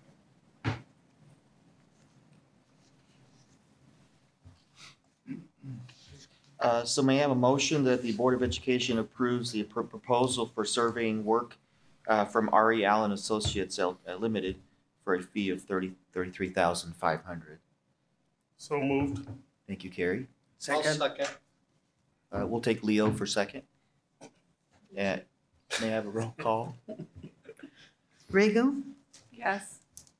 Jalwood, Yes. Lewis, Yes. Radzinski, Yes. Figueroa, Yes. Haid, Yes. Tinkball Pong, Yes, and motion passed. Quick question, will this get paid with the referendum money then? No, it would be paid out of local funds, yeah. Fourth time tonight. Fourth Might time. as well go, right? And again, no graphics. Yeah. Not gonna live Leo that one Sullivan down. contract. Thank you, I'll Bruce. make up for it next time, I hope. How about a picture of that? Yeah, well, we saw him earlier in the video. Okay, so this is the community engagement consultant proposal. At our August board meeting, the board did approve a contract with E.O. Sullivan Consulting for community outreach. That initial contract developed a plan that placed a ballot question on the upcoming June election, and that objective, as you all know, has been accomplished. This new and additional attached proposal will provide consulting services that will help educate the public on the plan that will be placed on the ballot, answer questions, and motivate people to vote so their voices are heard. So they, to accomplish this, E.O. Sullivan will work with the district to develop effective informational messaging. They have provided samples of their information plan and timeline, which we included in your board packet. I know Mr. Antango feels comfortable. We all feel comfortable with this firm. We think they've done good work. The detailed proposal is attached for your review. So at this time, we are recommending to accept this proposal as presented in the amount of $20,000. And I will say, when I amended the budget, I did make some adjustments in other areas, reducing it, so there really won't be any increase. This is kind of offset. There is an increase here, or a fee, but it'll be offset with some other adjustments I made in the budget. So it won't have a negative impact. What's different? What more are they going to do than what we're already doing now? I mean, we're already doing our mailings, we're having our community engagements. I mean, Right. what's going to happen between now and June 28th? Absolutely. All this, basically phase 4 was completed when you guys voted for the referendum to move forward. All the mailings, all the structure of the mailings, the website design, as you know, they've done 14 referendums in the past. They say that over and over again. We're following their playbook. They're coaching us for the next step, which is mailing 1, 2, and 3. That is not a Fenton thing. We're doing the work. We are, I mean, how else can I say it? We're following their recipe on how to make a cookie, right? And that's the cost of this contract is, hey, give us the recipe to have a successful referendum. That's one aspect, whether it's the mailing, whether it's the town hall meetings, whether it's when to do it, when to set out the mailing, the strategies behind it. As you know, too, Ed Sullivan also mentioned another branch. We're in the informative branch, right, of the referendum. There's also the campaign branch that we can't touch, just for the voting aspect of it. That's also part of this as well. So I do highly recommend that we continue with our partnership with Sullivan until the 28th. And now after the referendum, I think we know we know how to make a cookie now, right? So we could do it on our own for November and March. But it's still very helpful for me as well as my team in regards to what would next week look like? What was the next month would look like? How, even though we don't know what's going on in the other branch of this campaign, we're leaving in very good hands. That's being taken care of. So that's part of the price. Anyone else want to add anything to that? And this was discussed originally, Right. so we knew this was coming. Exactly. It was a package deal just in 2 sections to meet all the legal requirements. So this isn't unexpected, but I get the question. But yeah, we probably do need to follow through and finish the process in order to hope for the best outcome. Right. It seems like, you know, I get the question and, you know, my teammates always say, hey, look, we're doing all the work. Well, yeah, we're doing, because this is our building, right? We're the folks in the trenches, but they're the ones that are the chess players and putting the right places in the right square pegs. I hope that makes sense, Patty. Okay. I just want to, like, if we're already doing these things and then we're going to pay them for the things we're already doing, but there is another component that we're not. Right.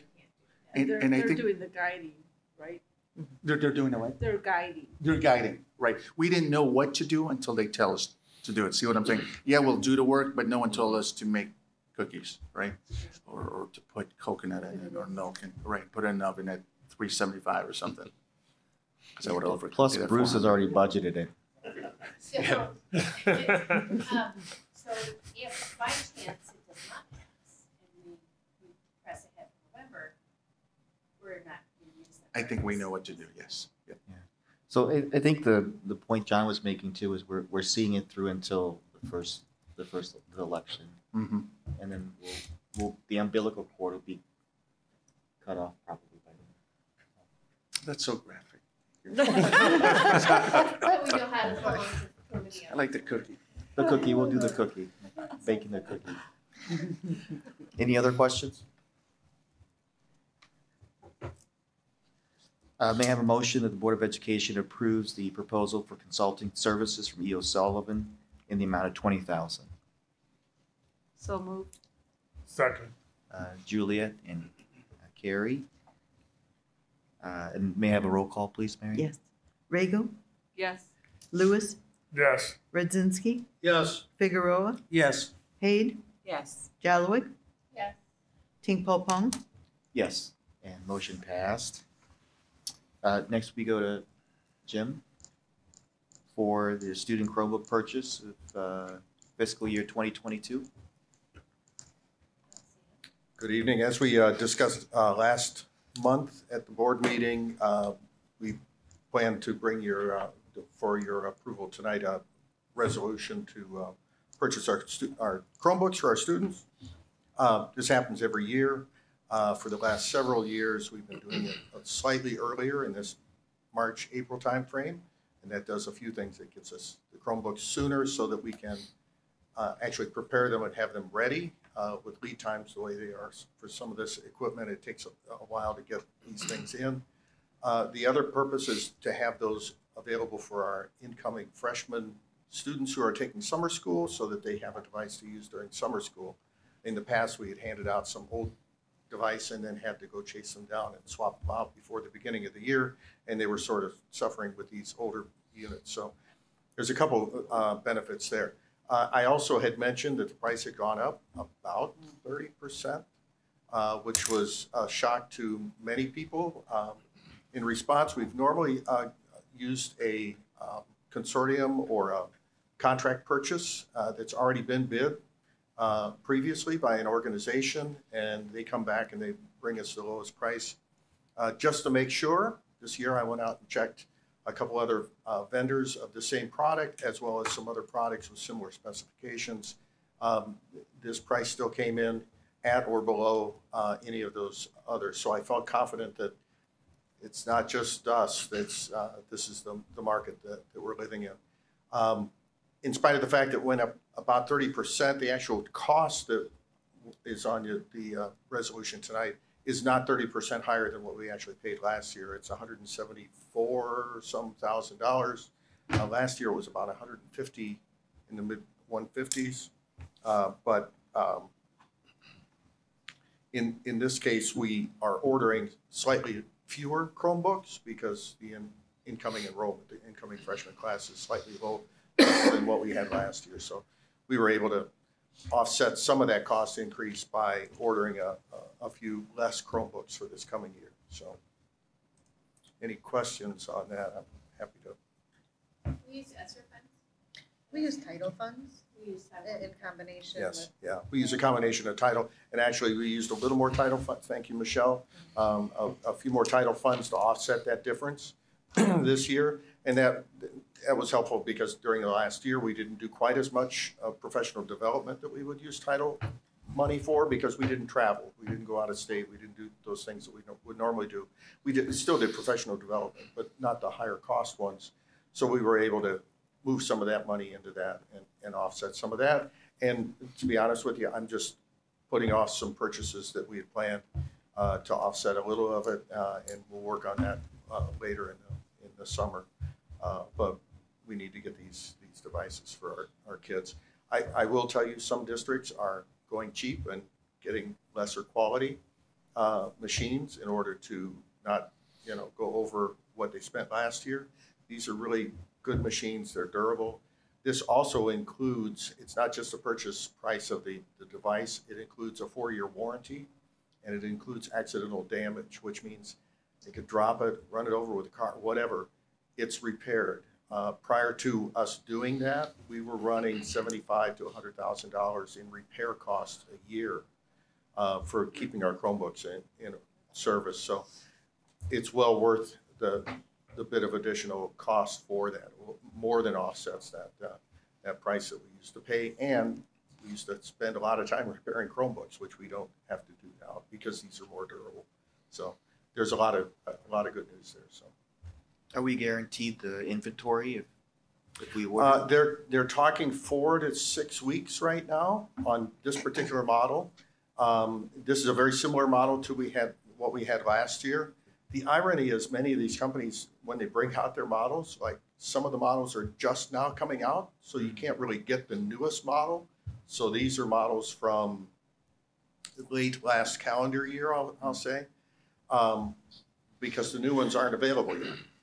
So it's an odd position to be in, but basically these are readily available. If we wanted the latest and greatest, we'd have to wait till the fall, and we certainly can't do that. We can't, put our kids in that position. So, yeah, there is some lead time issues, but we used to get them in about 2 weeks. And now it's more like 4 to 6, maybe 7 weeks. They also they also prepare them, so they assign, our Wi-Fi codes and all that kind of stuff ahead of time. They unbox them and they prep them for us so that we stick a tag on and assign it to students. So it saves us a lot of time. That's part of the price? Yeah. All Yeah. part of the price Yeah. of imaging it and getting it ready? Yeah. So we get some of the service as part of our contract with them. So much for job security. Jeez. I'm sure there's plenty. Okay. Anything else? Thank you. Okay, thank you. So then we'll may have a motion for the Board of Education approve the fiscal year 2022 purchase of a total of 355 Dell Model 3100 Chromebook computers from CDWG for the amount of $175,370. 0 cents. That's Patty. Second. And Sylvia, second. May I have a roll call? Rego? Yes. Radzinski? Yes. Figueroa? Yes. Haid? Yes. Jalowick? Yes. Lewis? Yes. Ting Pong? Yes. Yes, motion passed.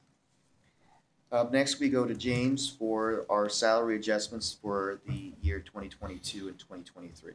Thank you. The board is well aware of this, that we do a salary adjustment to our non-union staff, which includes administrators, at-will, as well as our bus driver. We feel that these salary increases are fair and just, and let me just go through them real quick. The adjustments are as follow: administrative salaries for an overall increase of 3%.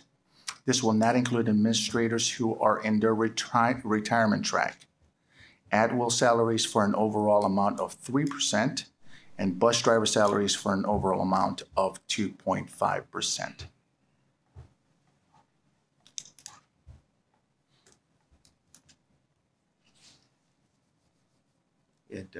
We spoke of this prior, so we good on that? Okay.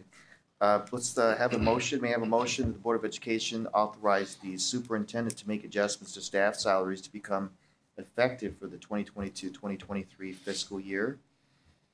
Adjustments are as follows. Administrative salaries for an overall increase of 3%. This will not include administrators who are in their retirement track. At-will salaries for an overall amount of 3%. Bus driver salaries for an overall amount of 2.5%. May I get a motion? So moved. Second. Thank you, Carrie. Thank you, John. And can I have a roll call? Rego? Yes. Figueroa? Yes. Haid?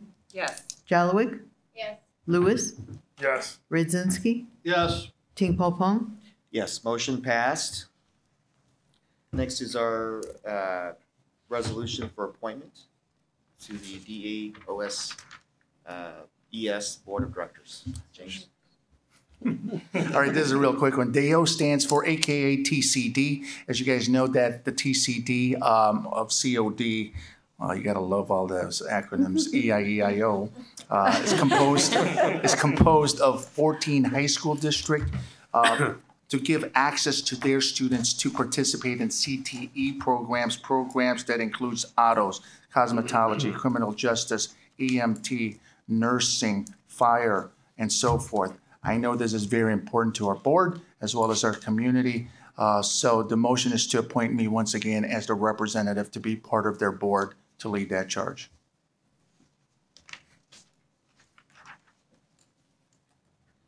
Do you have time? I do. I'll make time. Okay. Well, then we're good. May I get a motion to for the Board of Education to approve the resolution to appoint Superintendent James Ontanko as Fenton's representative for the DuPage Area Occupational Education System as presented? So moved. Second.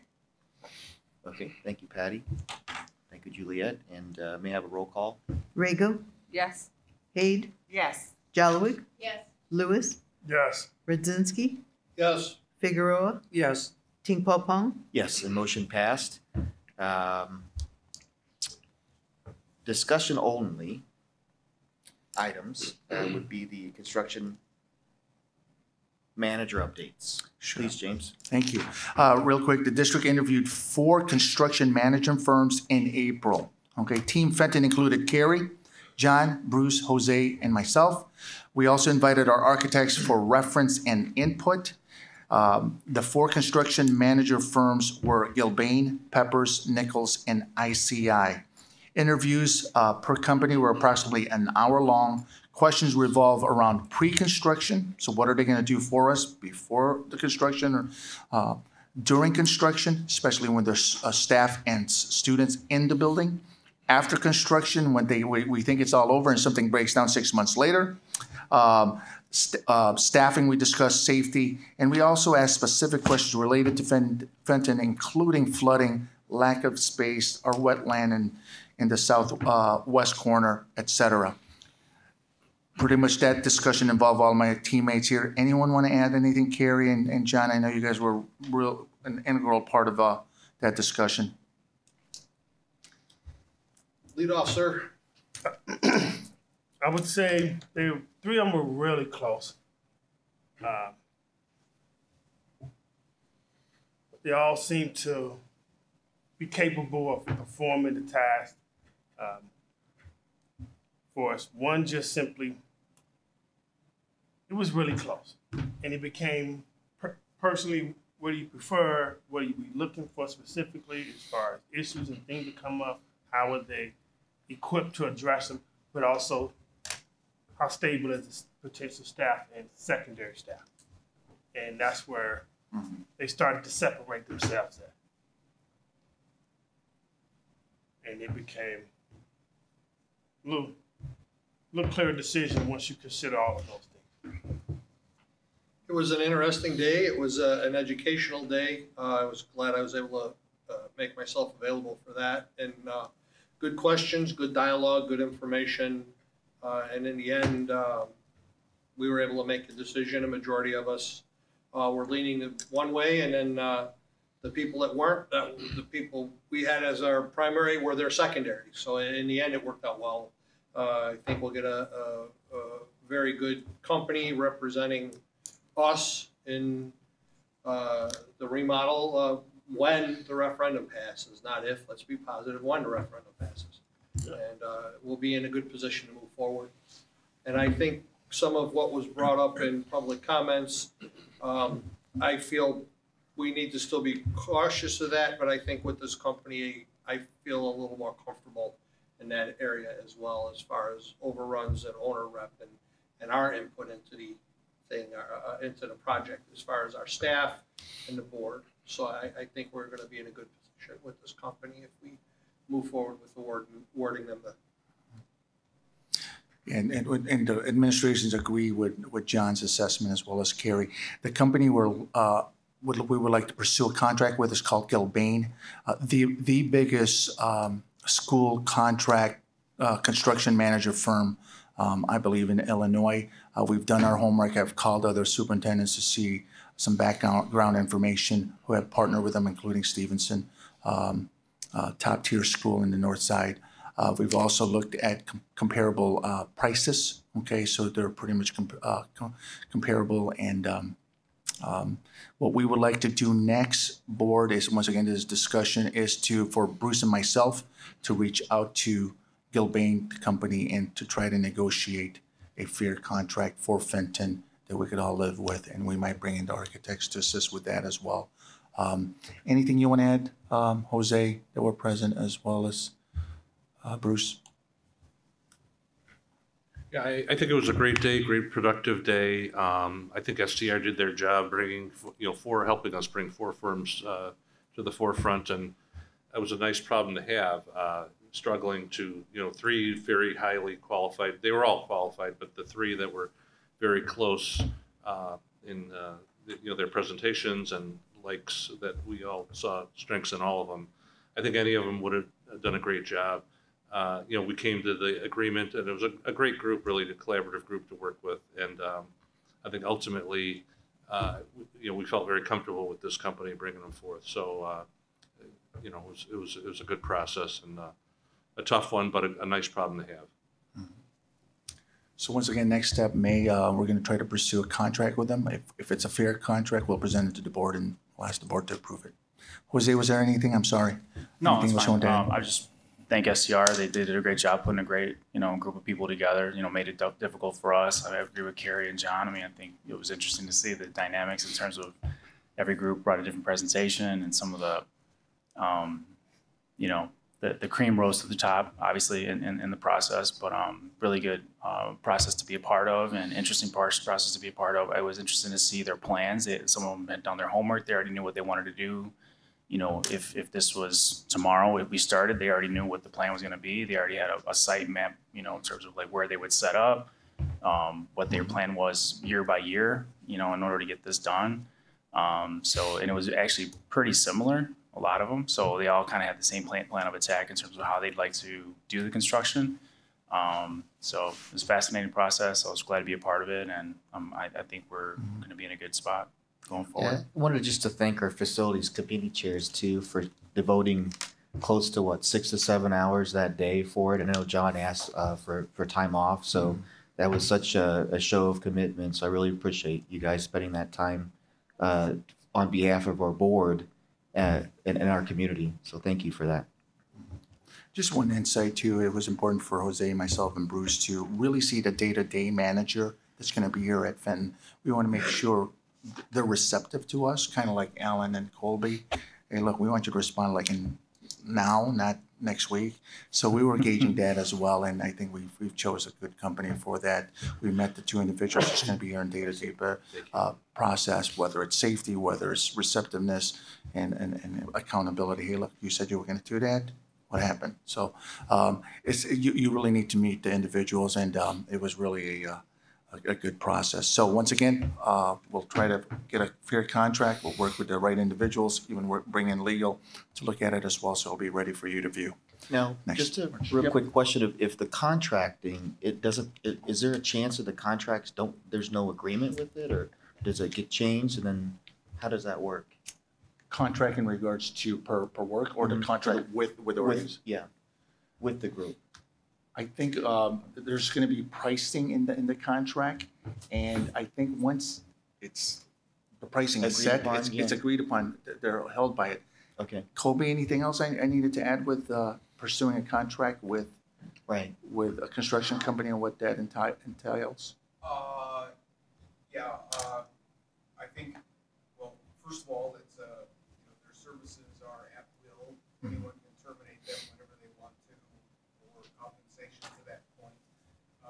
The contractors generally charge a fee, which is their kind of profit in things, and then they charge what are called general conditions for the manpower that it takes to do that work. And that's on a time spent kind of basis, and they usually provide an estimate and rates that would be billed against. And firms like this always come in under that kind of number. So I think I think that's the real thing. So we want to just look at their staffing, make sure that's appropriate, not too much, not too little, to get the job done. I think they presented some staff that was seemed excellent, right? A site supervisor who spoke Spanish, so just some really nice kind of qualities that they had. So. That's a real good point. There's also timelines, as you heard. It looks about 2.5 years to 2 years, full summer of work. So it's it's nice to see there's light at the end of the tunnel once we start this. So more information to come. All right, thank you. And next we'll go to the committee reports. We'll start with our Bensonville Community Foundation Committee. Did you have anything that you wanted to say from the meeting that you went to? The only thing that stood out with me was there was just positive feedback from the women's conference that was held here, and it was something that they Bentonville Community Foundation was happy to fund, and they did mention that there were a lot of people that want to see it happen again, and that one of the students that ran the program, they're graduating, so they're going to be looking. They would like to see another student from Fenton bring that women's conference again. So it was. They said it was a decent turnout, but they believe that, and they had a great speaker. So that was something that they would really like to.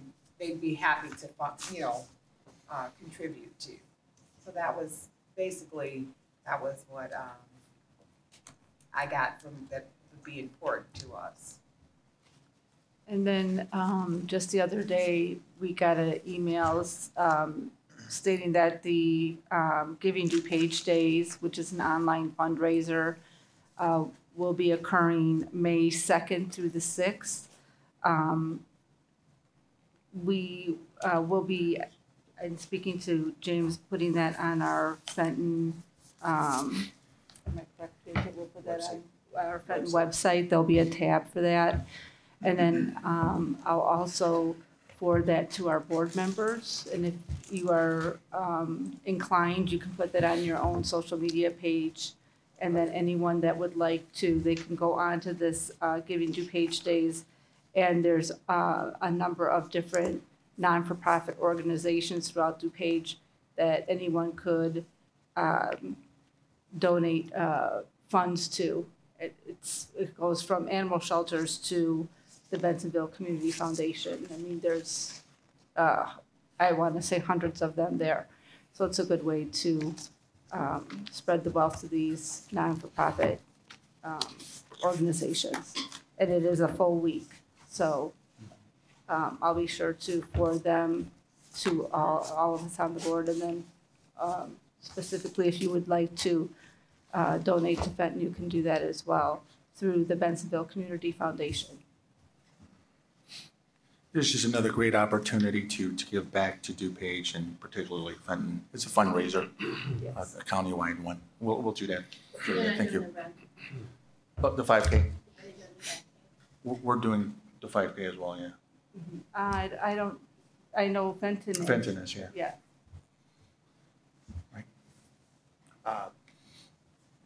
Anything going on with the AP fund? That was not brought up. I don't believe it was brought up.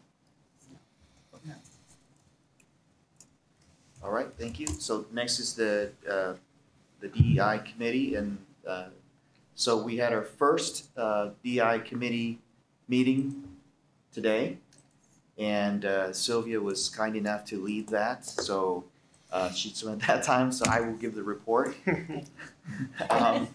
And I'll try to recall what we went through a little bit. Hopefully you can fill in the gaps if I can. So the first thing is, DI, what is the difference between equity and equality? I think that's probably a good start to clarify. And I think the analogy that Sylvia put out was really potent, which is, a whole school that needed shoes.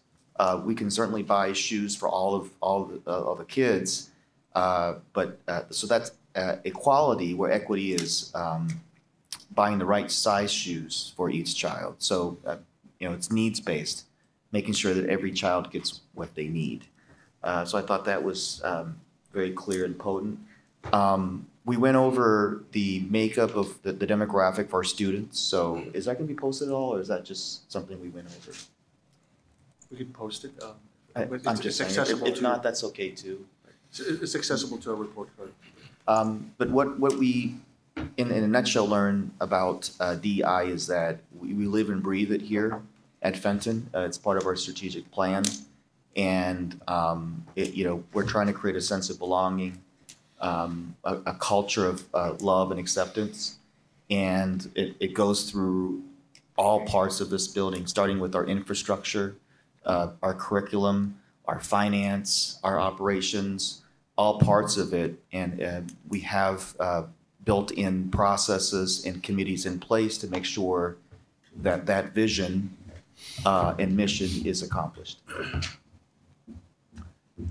in a nutshell.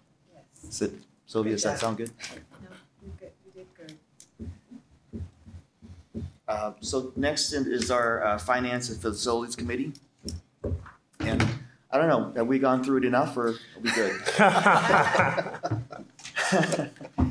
You guys want to Well, the Bensenville Park District came out and provided a presentation regarding their Bensenville Park District 2.0.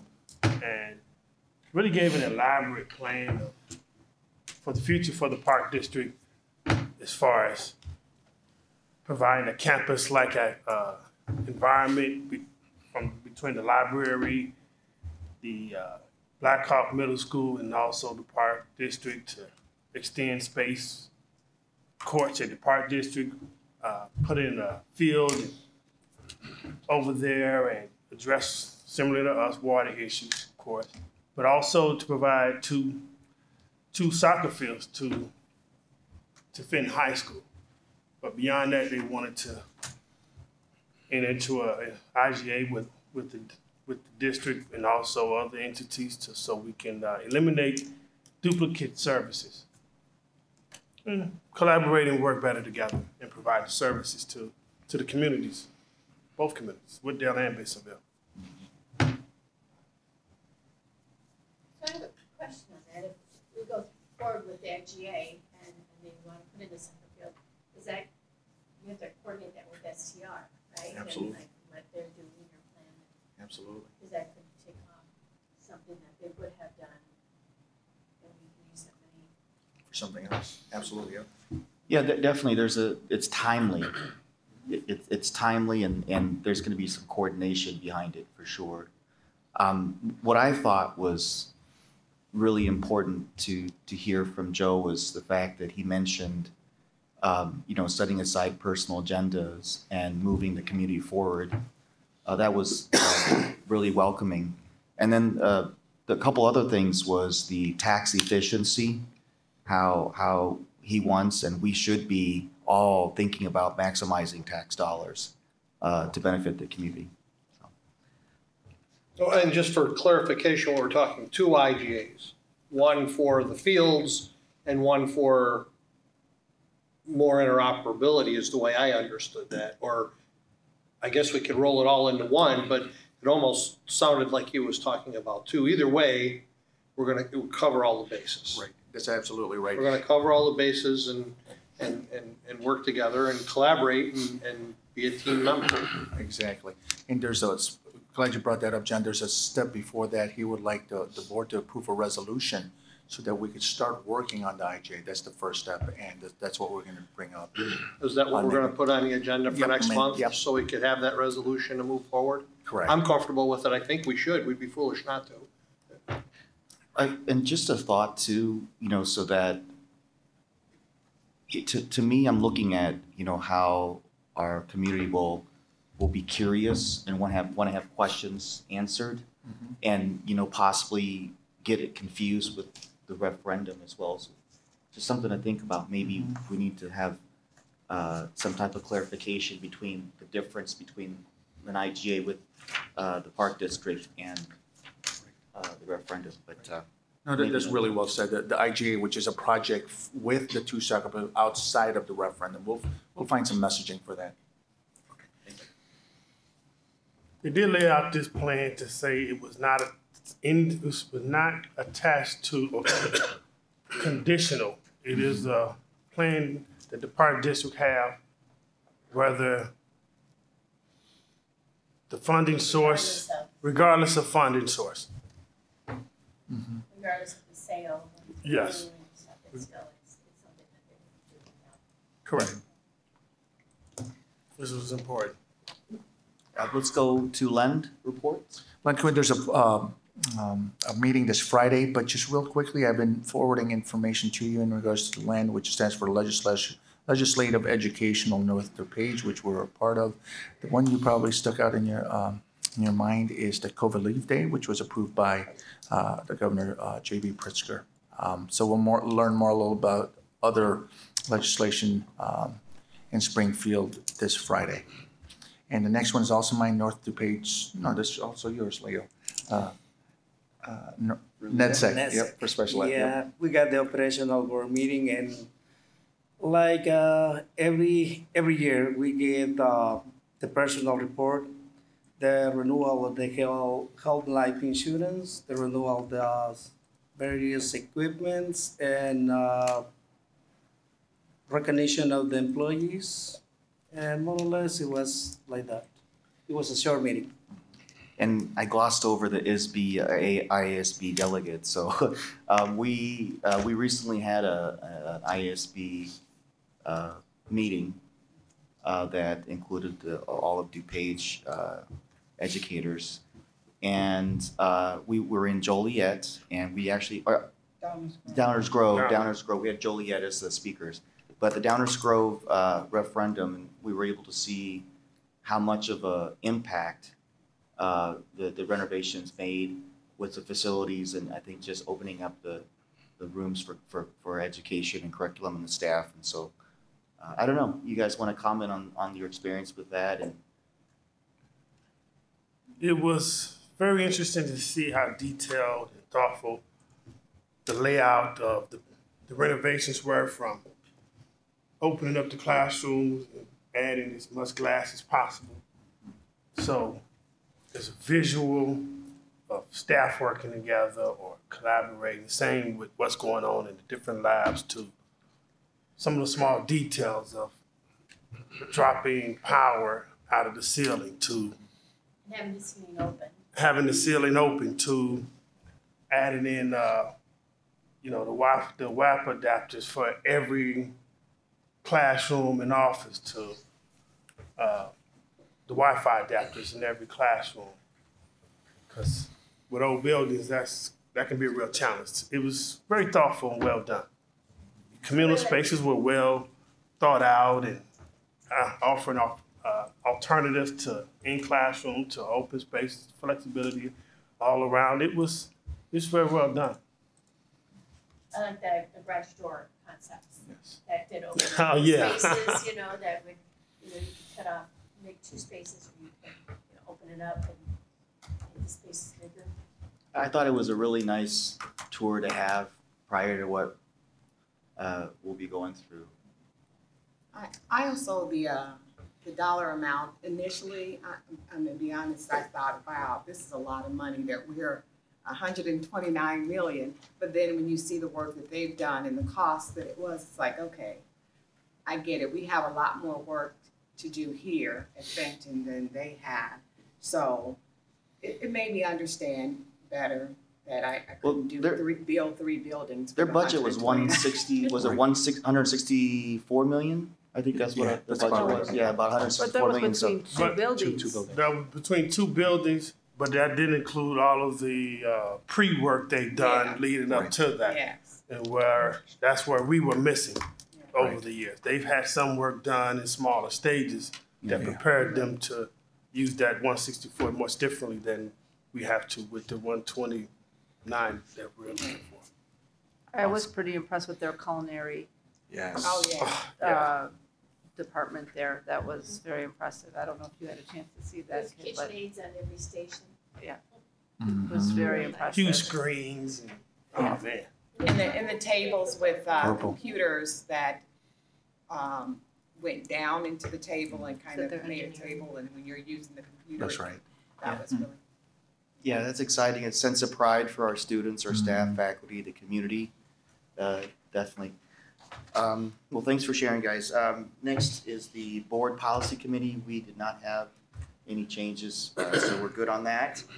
Would the dress code or the code of conduct, does that fall into the policy? That's more of an administrative process. That's this administrative, that's basically the student handbook.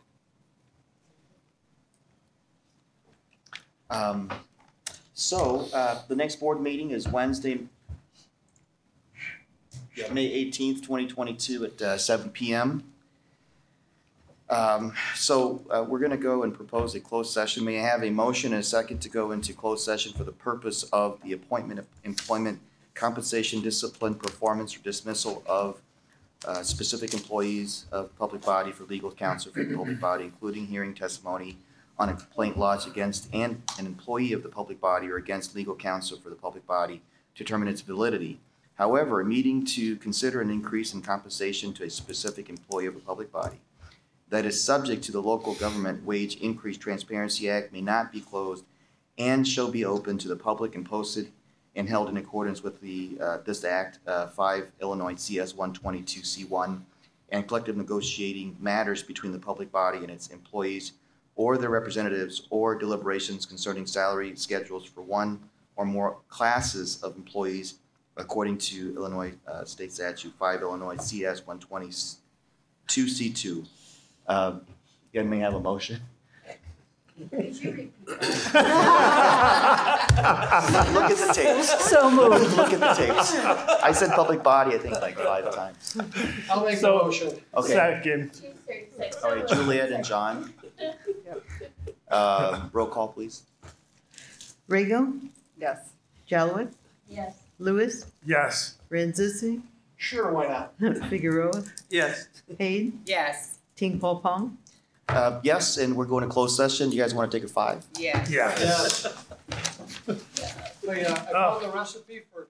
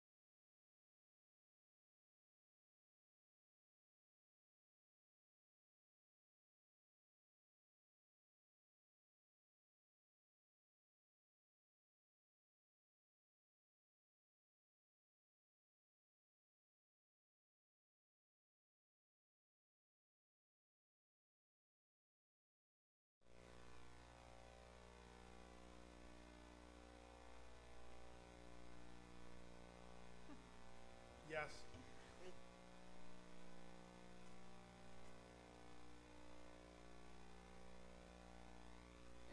We're back in open session.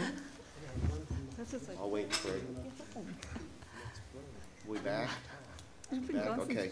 So we just came out of closed session. May I have a motion and a second to adjourn? I make a motion, we adjourn the meeting. Second. Okay, Patty and Leo. Can I get a roll call, please? Rego? Yes. Radzinski? Yes. Figueroa? Yes. Hayden? Yes. Jalowick? Yes. Lewis? Yes. Ting Paul Pong? Yes. Motion passed. We are adjourned. Thank you, guys. Thank you. Get home safe. Don't forget to sign, guys.